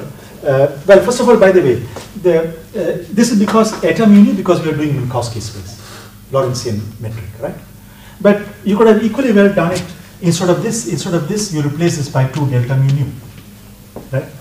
There's not a big difference because, okay, suppose you found a solution for this, right? Then you can find a solution for this just by putting an I in front of it. Suppose the metric eta mu nu, I don't know what signature AD was using. Was he using eta 0, 0 equal to -1 and eta I equal to +1? Where I are the space, or other way around? Yeah. Okay, if it's other way around, doesn't matter. Then if it's other way around, then suppose you found a solution to this equation for this etas, and you have gamma 0 and gamma I. Then you just multiply this gamma I by I. Okay. Then you get the equation for delta mu nu. Right? You're just multiplying some of the gamma matrices by I. Okay? So it is. I mean, you might as well just work with the delta mu nu. And then you can appropriately multiply by I to get to the Lorentzian signatures. So we'll work with this delta mu nu. And now the question that we are asking is, if I look at gamma mu, it doesn't matter, let me write down gamma nu, anti-commutator, or let me now call everything ij, since everything is Euclidean. Okay, so this is delta ij, 2 delta ij. So the problem that we are asking is the following. Now ij could be in some n-dimensional space. So I and j could be from 1 to n. Okay. N equal to 4 is what Eddie described, right? But now let's just do it for general. So this way we will find the spinors for SON. Okay. What Eddie was doing was here it was spinors for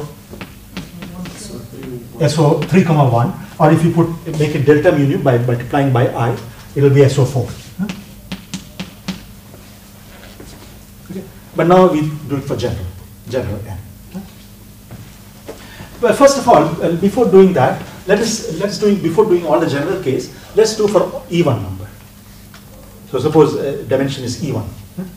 So we have SO2n. Then we can go to 2n plus 1 in a straightforward way, actually. So you want to find this, and the question we are asking is that, okay, so gammas are some matrices. Can I say something about how big are these matrices? What's the dimensionality of this matrix? Okay. In 4 dimension, gamma are 4 by 4 matrices, right? SO4 in what Eddie was describing. But now, if I have SO2n, what is the dimension? How big the matrix is going to be? Because if the matrix is turns out to be k by k, right? Then the spinor will be a k column vector. No? So this will tell you the dimension of the spinor. No? So this is the idea. So we want to find. So these gammas are. The dimension of the gamma matrices, of gamma mu matrices. Because then from there we can find out what is the spinor representation.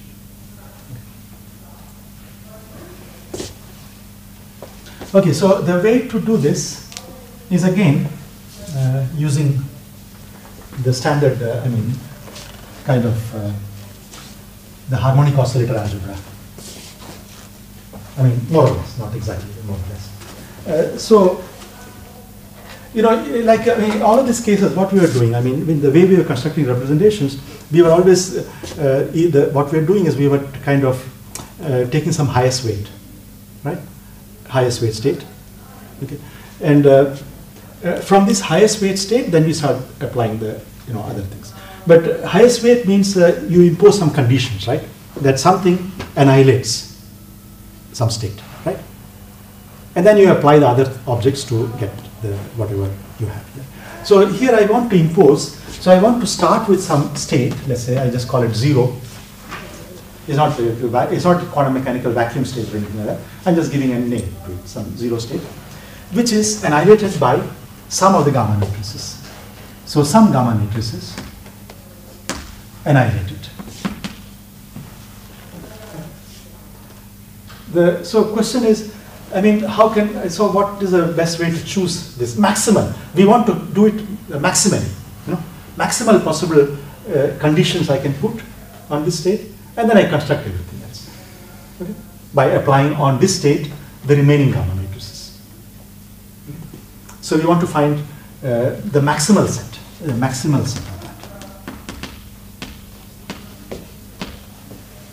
Maximal set of such gamma matrices which annihilate. Now, I mean, first of all, let's see, I cannot for sure impose that all gammas annihilated. Is it possible to impose this condition? Can I impose this condition for all I? That's clearly not possible, right? Because, I mean, supposing this was it, so we prove by contradiction, supposing that this was possible, well then let's multiply by gamma j, gamma I, 0, this is also 0 because original object was 0. I mean, this is not 0, so this is not, I mean, this is some state, I don't know, let me not put here V, let me not put here 0, we call V, this is a number, I mean, this is just a 0 vector in the some Hilbert space, some vector space. Vector space spanned by these column vectors. That's a 0 vector. Okay. So this will be also 0 then, because if this was 0, I just multiplying by another operator, gamma j. But then this means, this also implies that the anti-commutator gamma j, gamma I on V equal to 0. Right? I mean, just exchange I and j and add that up, you get this equation. But that's a contradiction because this I know is 2 delta ij. Okay. So this gives me 2 delta ij, or 2 delta ij times the identity operator, I should write here. Identity operator. 2 delta ij times the identity acting on V, and that cannot be 0. This is not 0. If the original state V was not 0 state, 0 vector, then this cannot be 0.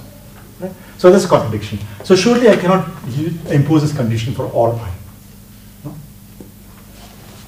So what is the best, I mean, what is the maximal set I can do?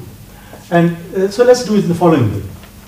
So since it's even, that's the reason for this choice, even. I can always write it like this. So call gamma 1 plus I gamma 2 as some operator, I don't know, let's call it capital gamma 1.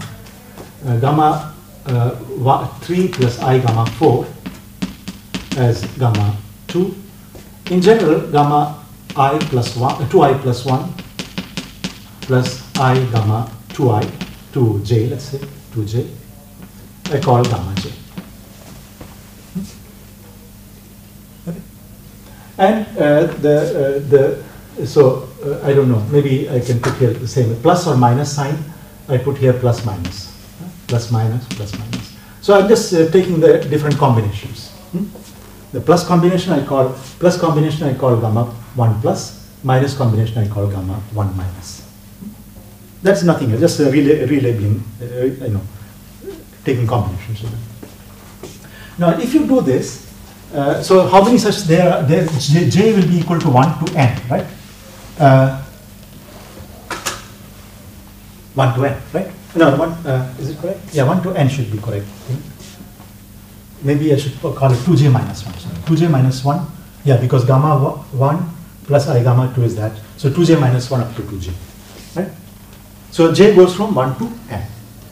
So you have 2 n gamma matrices and taking n combinations with a plus sign and n combinations with a minus sign. That's all. So 2n goes to n and n, right? So this part is okay. But now, if you do this, then you see that gamma plus I, gamma plus say j, gamma plus k, anti-commutator is 0. Okay. Why is that so? Because so this is same as gamma 2j minus 1 plus I gamma small gamma plus small gamma 2j anti-commutator with gamma 2k minus 1 plus I gamma 2k.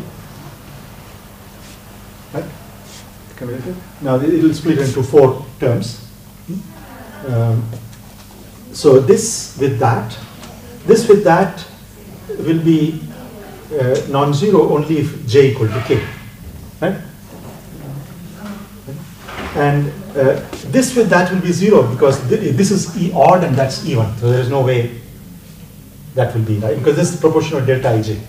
Right? This is I mean this anti-commutator is proportional delta ij. These two indices must be the same. So if one of them is odd and other is even, that's not possible. Similarly, if this is even and that's odd, it's not possible.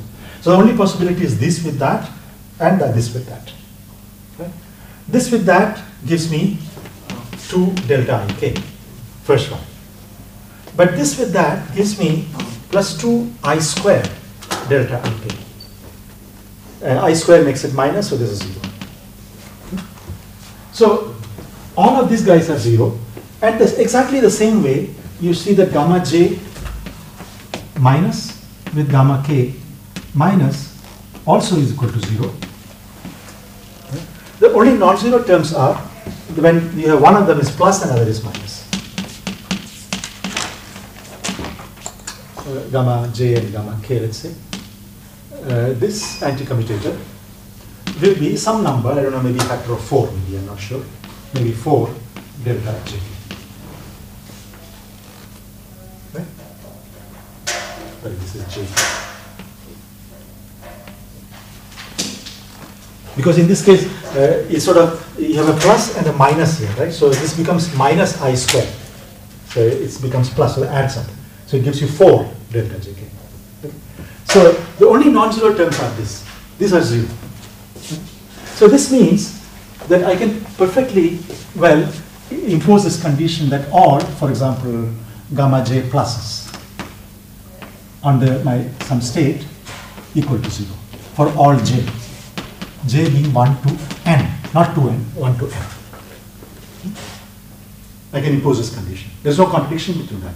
Because if you try to do the similar argument, you will have an anti-commutator of gamma plus j with gamma plus k, but that is 0. So there's no inconsistency in imposing these conditions. So once you have done that, now I want to construct all the other states. Okay. Now, if I have done this, then surely I cannot put some, let's say gamma 1 minus acting on V. I cannot add one more condition on this. This equal to 0. This I cannot. Why? Because if you had done that, then I could put here gamma 1 plus, apply gamma 1 plus there, and take the anti-commutator, and like push it through, like what we were doing with this in the Lie algebra. So when you push it through, but now it's anti-commutator, not commutator. So I have to subtract. So this I can write as anti-commutator of gamma 1 plus, gamma 1 minus, acting on this. And then, so plus, minus, gamma 1 minus, gamma 1 plus, acting on, right? Because it's an anti-commutator now, there's a sum, so that's why I have to subtract that. No? When it was a commutator, you have to plus sign. Now, point is that this is 0 by this equation, right? But this is not 0. This is 4 times delta ik, delta 1, 1, 4. So it is not possible. You see, this is the maximal conditions I can impose. One more condition I impose and it's inconsistent. So that's it. So this is not allowed. This I cannot apply, cannot impose for any of the gamma minuses. That means whenever I apply gamma minuses is not 0, it's going to give me some state, right? So that's the idea. So then I can construct all the states by applying gamma minuses.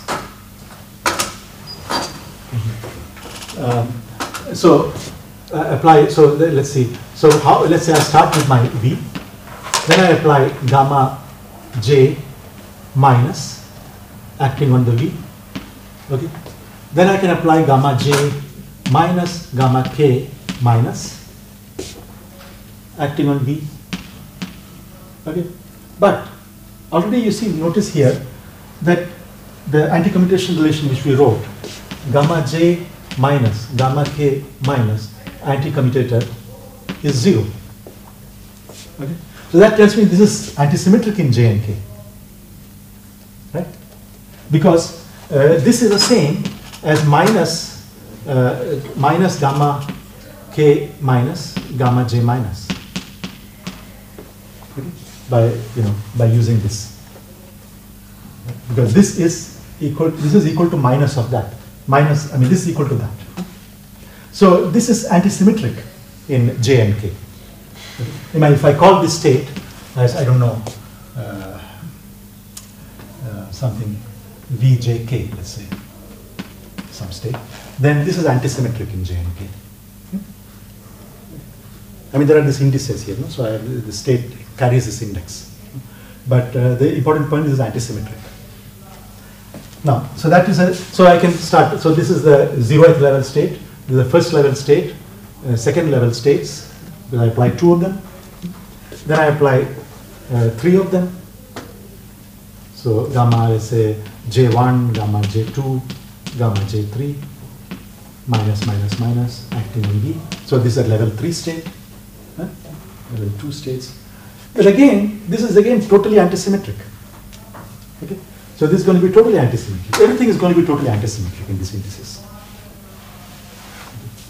and so on. So you can keep going. The last thing that you can write is just the product of all of them. N minus. Acting on B. This is the last one. This is the, what is it, nth level. This, because this will be totally antisymmetric. There's only one state, totally antisymmetric. This is epsilon. Right? Beyond that, it doesn't exist anything, because beyond that, at least one of these guys will be repeated index. Right? And the gamma square is gamma of one, any j minus square is 0 from that equation. Correct? Because I mean, suppose anywhere the gamma, 2 of them are appearing in the same. I mean, if I look at the n plus 1th level, then at least one index must be repeated. So let's suppose gamma 1 is repeated. So maybe something like this, gamma 2, gamma 3, somewhere there is again a gamma 1, and then all the gamma up to gamma n. Then what you can do is you can start moving this gamma 1 step by step. You can anti-commute, you could get a minus sign, that's all, right? Every time you move across, you pick up a minus sign until it arrives at gamma 1, just before that, and then gamma 1 minus, these are all minuses. Gamma 1 minus square is 0, okay? So this doesn't exist. Okay. That's it. This is all the states you have in the representation. Now, so now you can ask the question, what happens if I now apply gamma pluses? Right? I knew the gamma plus annihilates these guys. But gamma plus doesn't annihilate that. Right? As we saw already, that was a contradiction. Because this, when you do that, and that's what is the contradiction with this condition, right? But now we are not imposing that condition. Okay, then this is a non-zero state. But nevertheless, if I apply a gamma k plus on that, what I'm going to get? If k is different from j, then I can move it across, right? I pick up a minus sign, but then gamma k plus will annihilate it, right? The only time it will not annihilate it is when this is j itself. No summation here. In none of these things I am summing. Repeated indices are not summed over. If I apply that, then, okay, when I push it through, that will annihilate it. But there is an anti-commutator which is not 0. Right? Anti-commutator is just 4. Okay?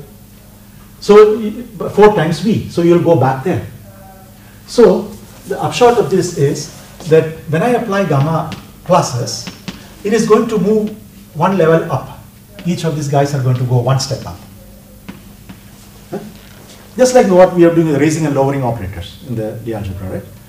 But now it's not Lie algebra, it's the gamma matrices. Right? But the job is the same, they are doing the same job. Right? So when you apply gamma minuses, you're going level down here, right? Apply gamma minus on that, you come here. Apply gamma minus on this, you come here. Right? So gamma minuses are moving you down, and gamma pluses are moving you up. Right? But that's it. This is the complete representation of gamma, all the gamma matrices. I mean, this is a representation for both gamma minuses and gamma pluses. Okay. So now we can count what is the dimension of this representation. Well, how many states are there? Let's see. We can just write down how many states are there. This is just one state. Okay. That was my starting state. Here I have, if I have two n dimensions, so this is n states, because j goes from 1 to n. Okay. Here I have antisymmetric, so it is n times n minus 1 by 2. Okay. In general, if I have a product with the gamma, so in between, let's say gamma j1 up to gamma jk, so the k gamma matrices. Huh? So here the number of states will be just a combinatoric, right? How many different ways you can pick k out of n? Because there are n possible indices. How many different ways I can pick k different indices out of n? That is simply the binomial factor nck. Right? And the last one, of course, there's one. There's only one unique condition. So the total number of states here is just the sum of nck, k going from 0 up to n.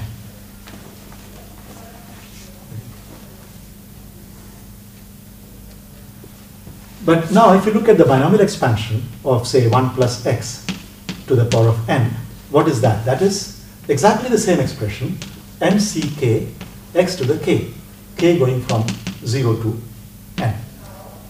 Right? So this is the same as that, except I put x equal to 1. Right? So therefore, if I x equal to 1, this is nothing else but 2 to the power of n. So that's the dimension of this representation.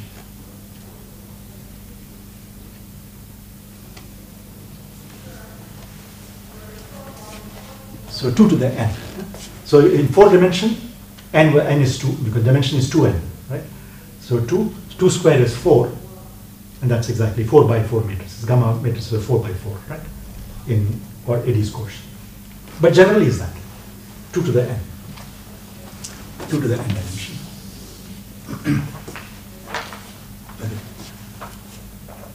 But this is okay. This is the irreducible representation for the gamma matrices. For this algebra, that algebra, I mean the gamma I, gamma mu, gamma nu, or gamma I, gamma j was 2 delta j. For this algebra, this is an irreducible representation. But that is not the same statement as saying that it's the irreducible representation for the Lorentz or the rotation group. Rotation group is SO2n, right? But before I move there, is there any question on this? I mean, think about it. Let's see if there's any question on this. 2 to the n. 2 to the n is the number of what elements? What kind of elements? No, this is the total. I mean, call this state as 1, 2. So these are all independent states. These are different level states. So this vector space is 2 to the n dimensional vector space. On which these new gamma matrices act. Yeah, but once you know the new gamma matrices, and you also know, so you know the gamma minuses, how gamma minuses acts on these states. They just move you down. Gamma pluses acts up. So in this big space, if you choose this as a basis, you can write down a matrix for each of the gamma minus and each of the gamma plus. Correct? I mean, choose a basis for this. So each of them will be 2 to the n by 2 to the n matrices. Right? But then once you know capital gammas, then you can construct the small gammas, right? So do we know how many dimensions V vector here has? No, V is one particular state, right? Yes. Then these are others. These are n other states. These are this many other states. So now call all of them. So I mean, let's call this as psi 1. This as psi 2 up to psi n plus 1. All these states. So you keep naming. So there will be altogether psi to the 2n, 2 to the n, 2 to the n states. So are all of them constitute the basis of this vector space that they live in? Yeah, I mean, so it's a 2 to the n dimensional space. So you write a matrix. So yeah, exactly. As a dimension of the length of the matrix will Yeah. be 2 to the n. Exactly. So all of these things you can write in terms of. I mean, an arbitrary state would be some number times this plus, let's say, aj times that plus ajk times that, and so on and so forth, right? Linear combination of these. That'll be the arbitrary state, right?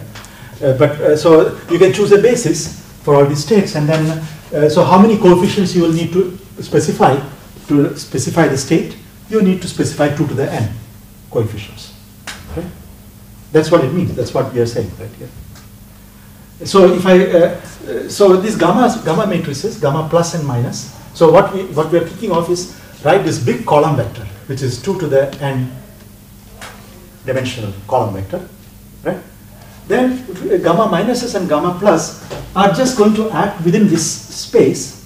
So I can, with some work, I can write down matrices for gamma minus and gamma plus, which will be, this you can write it like this, no? The first one is the 0th level. The next n of them will be the first level.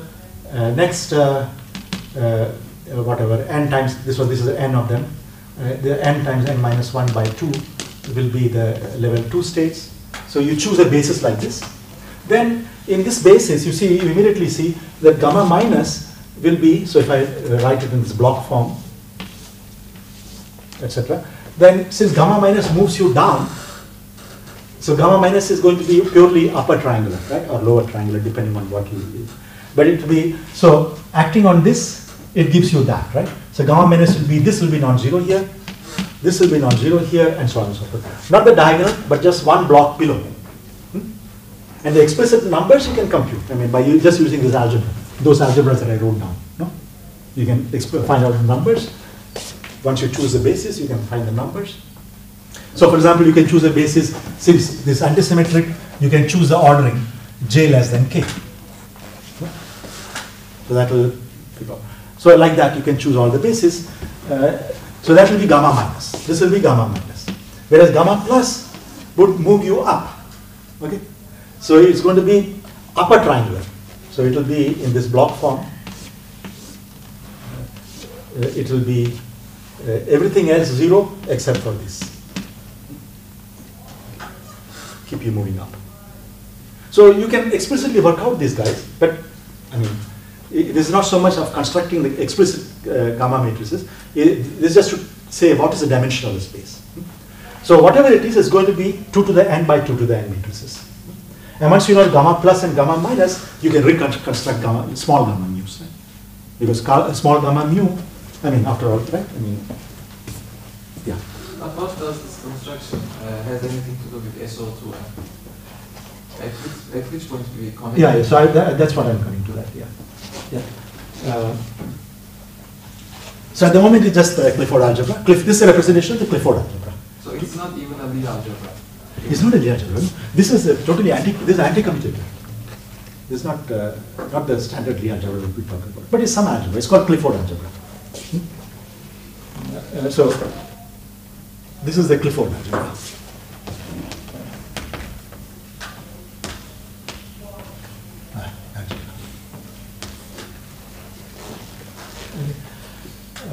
So at least we know that we can construct explicitly gamma matrices, but there will be 2 to the n by 2 to the n dimension. Okay. So now let's see what is the relation with the Lorentz or rotation, because now we have done delta ij, so Euclidean. So we have SO group rather than SON group, SO2n group rather than SO2n minus 1 comma 1. But as I said, you can go to the Lorentz by just putting some i's and some other factors.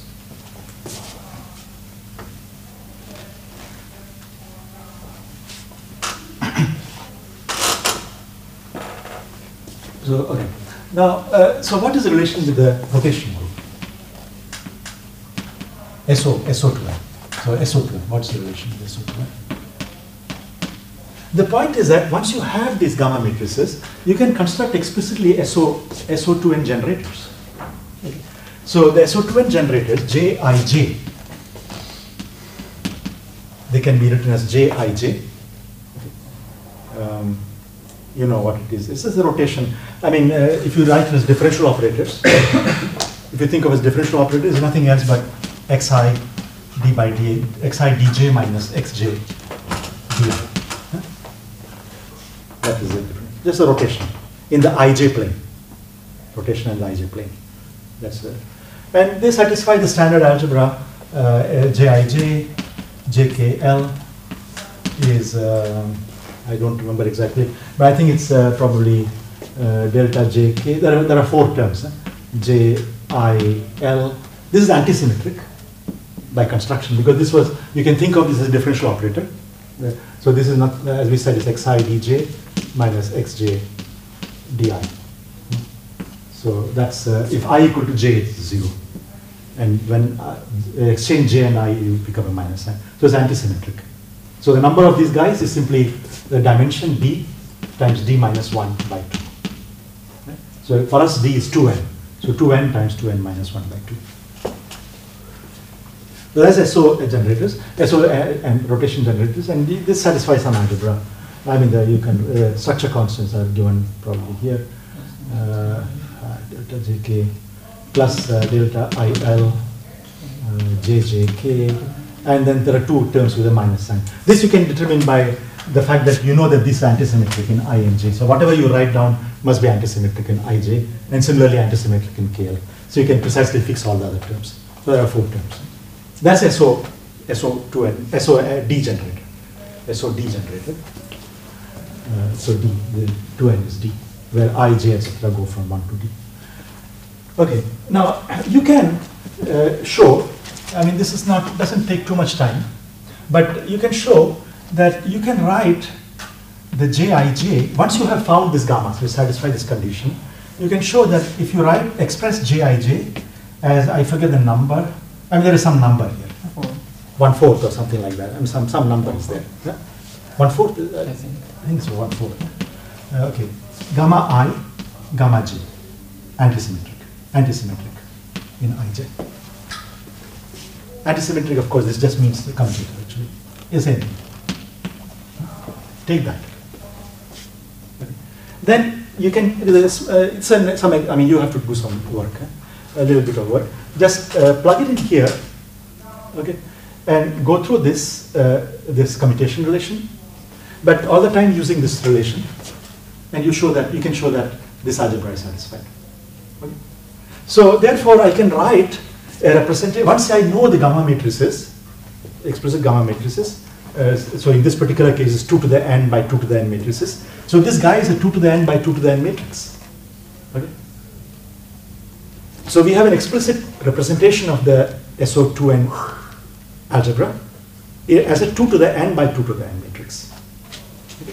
So this gives me a 2 to the n times 2 to the n matrices for the Jij. All the Jij are expressed in terms of that 2 to the n by 2 to the n. That's the point here. But the point is that this representation is not irreducible. Okay?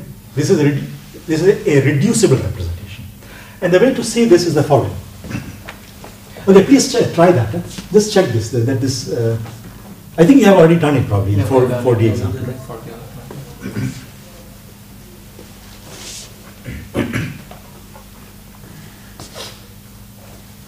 Now, remember the states were, we started with the V, then we have a gamma I, V, minus, then gamma I, gamma J, minus, V, and so on, right? We have that. So, but now, you see this, this is of course in the small gamma language, but I can rewrite it in terms of capital gammas. They will involve always 2 gammas with a plus, minus, whatever possibilities. So in general, schematically, J can be of the form gamma plus, I mean, there will be several terms, right? Some terms could be this, some terms could be gamma plus gamma minus, and some terms could be gamma minus gamma minus, right? Because after all, these gammas were sum of gamma plus and gamma minus, right? You could invert that equation which I wrote. No? I mean, I had the equation gamma plus minus I was gamma 2i minus 1 plus minus I gamma 2i, right? Then you can take solve for, you have two equations, one for the plus, one for the minus, for each fixed I, right? Then I can solve for gamma 2i minus 1 and gamma 2i, right? It will be a combination gamma plus plus gamma minus, or gamma plus minus gamma minus, maybe divided by 2i or something like that. Huh? You can find the relation. So you can, so basically we are saying that this guy, whatever the j is, each of these j's, all the j's will be of this form, will have such terms.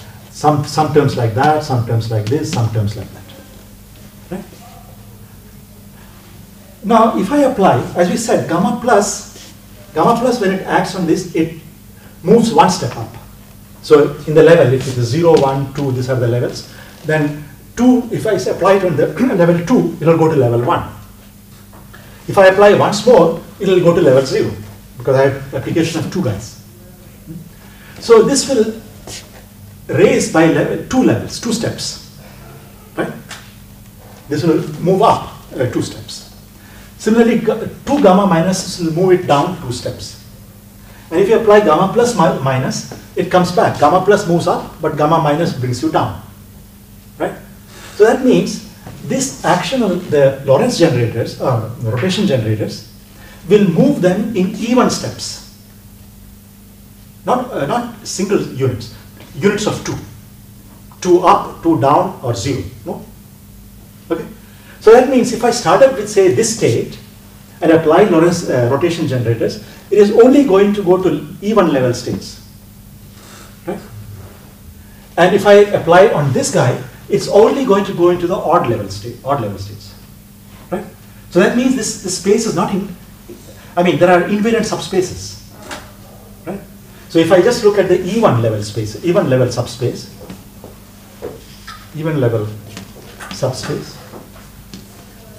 that will be invariant under the action of the Lorentz generators. I keep calling Lorentz rotation generators, right? Okay. And similarly, the odd guys. So this is an invariant space. Level subspace is an invariant space. With respect to SO2M. Because Lorentz generators are here. The important point is that Lorentz generators always involve two gamma matrices. So it will always go 2 steps, even number of steps. And similarly, odd level subspace will be another invariant subspace. So this big representation splits into 2 subspaces, and those are irreducible representations. Okay? So actually, the dimension of irreducible representation is 1/2 of 2 to the n. There are 2 of them, the even and the odd guys. So there's half. This is, let's say, the even guys, and the odd guys are again another half. I didn't show you. I didn't prove to you. Okay, let's now show. Let's compute then the dimensions of each of these subspaces separately. So I want to compute just the even guys and just the odd guys separately. The sum of all that I know is 2 to the n, right? Dimensional. So if I want to sum over only the even guys, what I have to do? I have to write it like, so is a nck, where k goes only from the even numbers, 0 to n, but even levels, which I can write it as 2k, k going from 0 to n, right? You can write like that. But this, no, maybe better not to keep it as it is. So this k 0 to n, but in even steps. But I can write it like this. I can write it like sum over all k, all the k, but I multiply by 1 plus minus 1 to the k by 2. Correct? Because when k is odd, this will become 0. So those are odd terms are removed, and even terms for k equal to even, this is 2, but 2 divided by 2 is 1. So this sum is the same as that sum. Okay. But now look at yeah. So this therefore is the sum of two terms. 1/2 of nck, sum over all k, and then plus 1/2 of sum ckn minus 1 to the k. Again summed over k. But remember now, 1 plus x to the k, x to the n was nck x to the k. So the first term is 1 plus 1 to the k, 1 to the n. This one is 1 minus 1, I mean x is minus 1. So 1 minus 1 to the n. So this term vanishes. And this guy is simply 2 to the n. So it is half 2 to the n.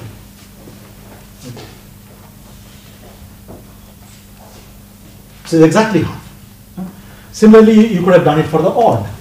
If you were doing it for the odd, only the k only odd. K odd, all the odd k's. Then you can again do it by just flipping the sign here, minus. No? Because if you replace it by minus, only the odd guys will survive. Even guys cancel. So here the sign will become minus. But anyway, we saw that this is 0. Didn't matter, because this was a 1 minus 1 to the k, 1 to the n. So again you get that. So the even guys have dimension half 2 to the n, and this also has dimension half 2 to the n.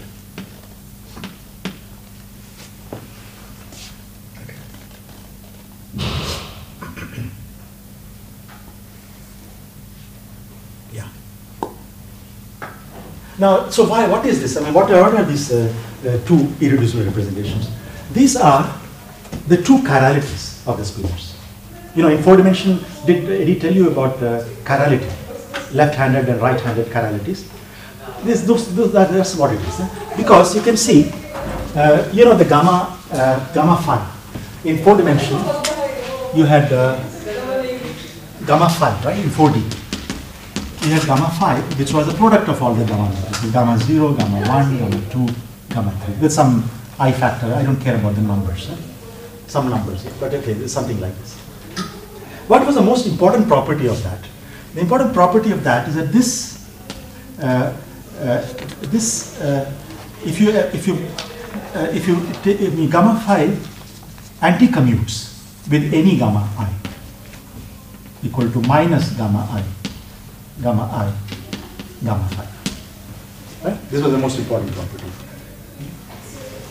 And in fact, you can see, I mean, if I multiply, say, one of them, gamma 0 here from the left, I'm going to get, okay, gamma 0,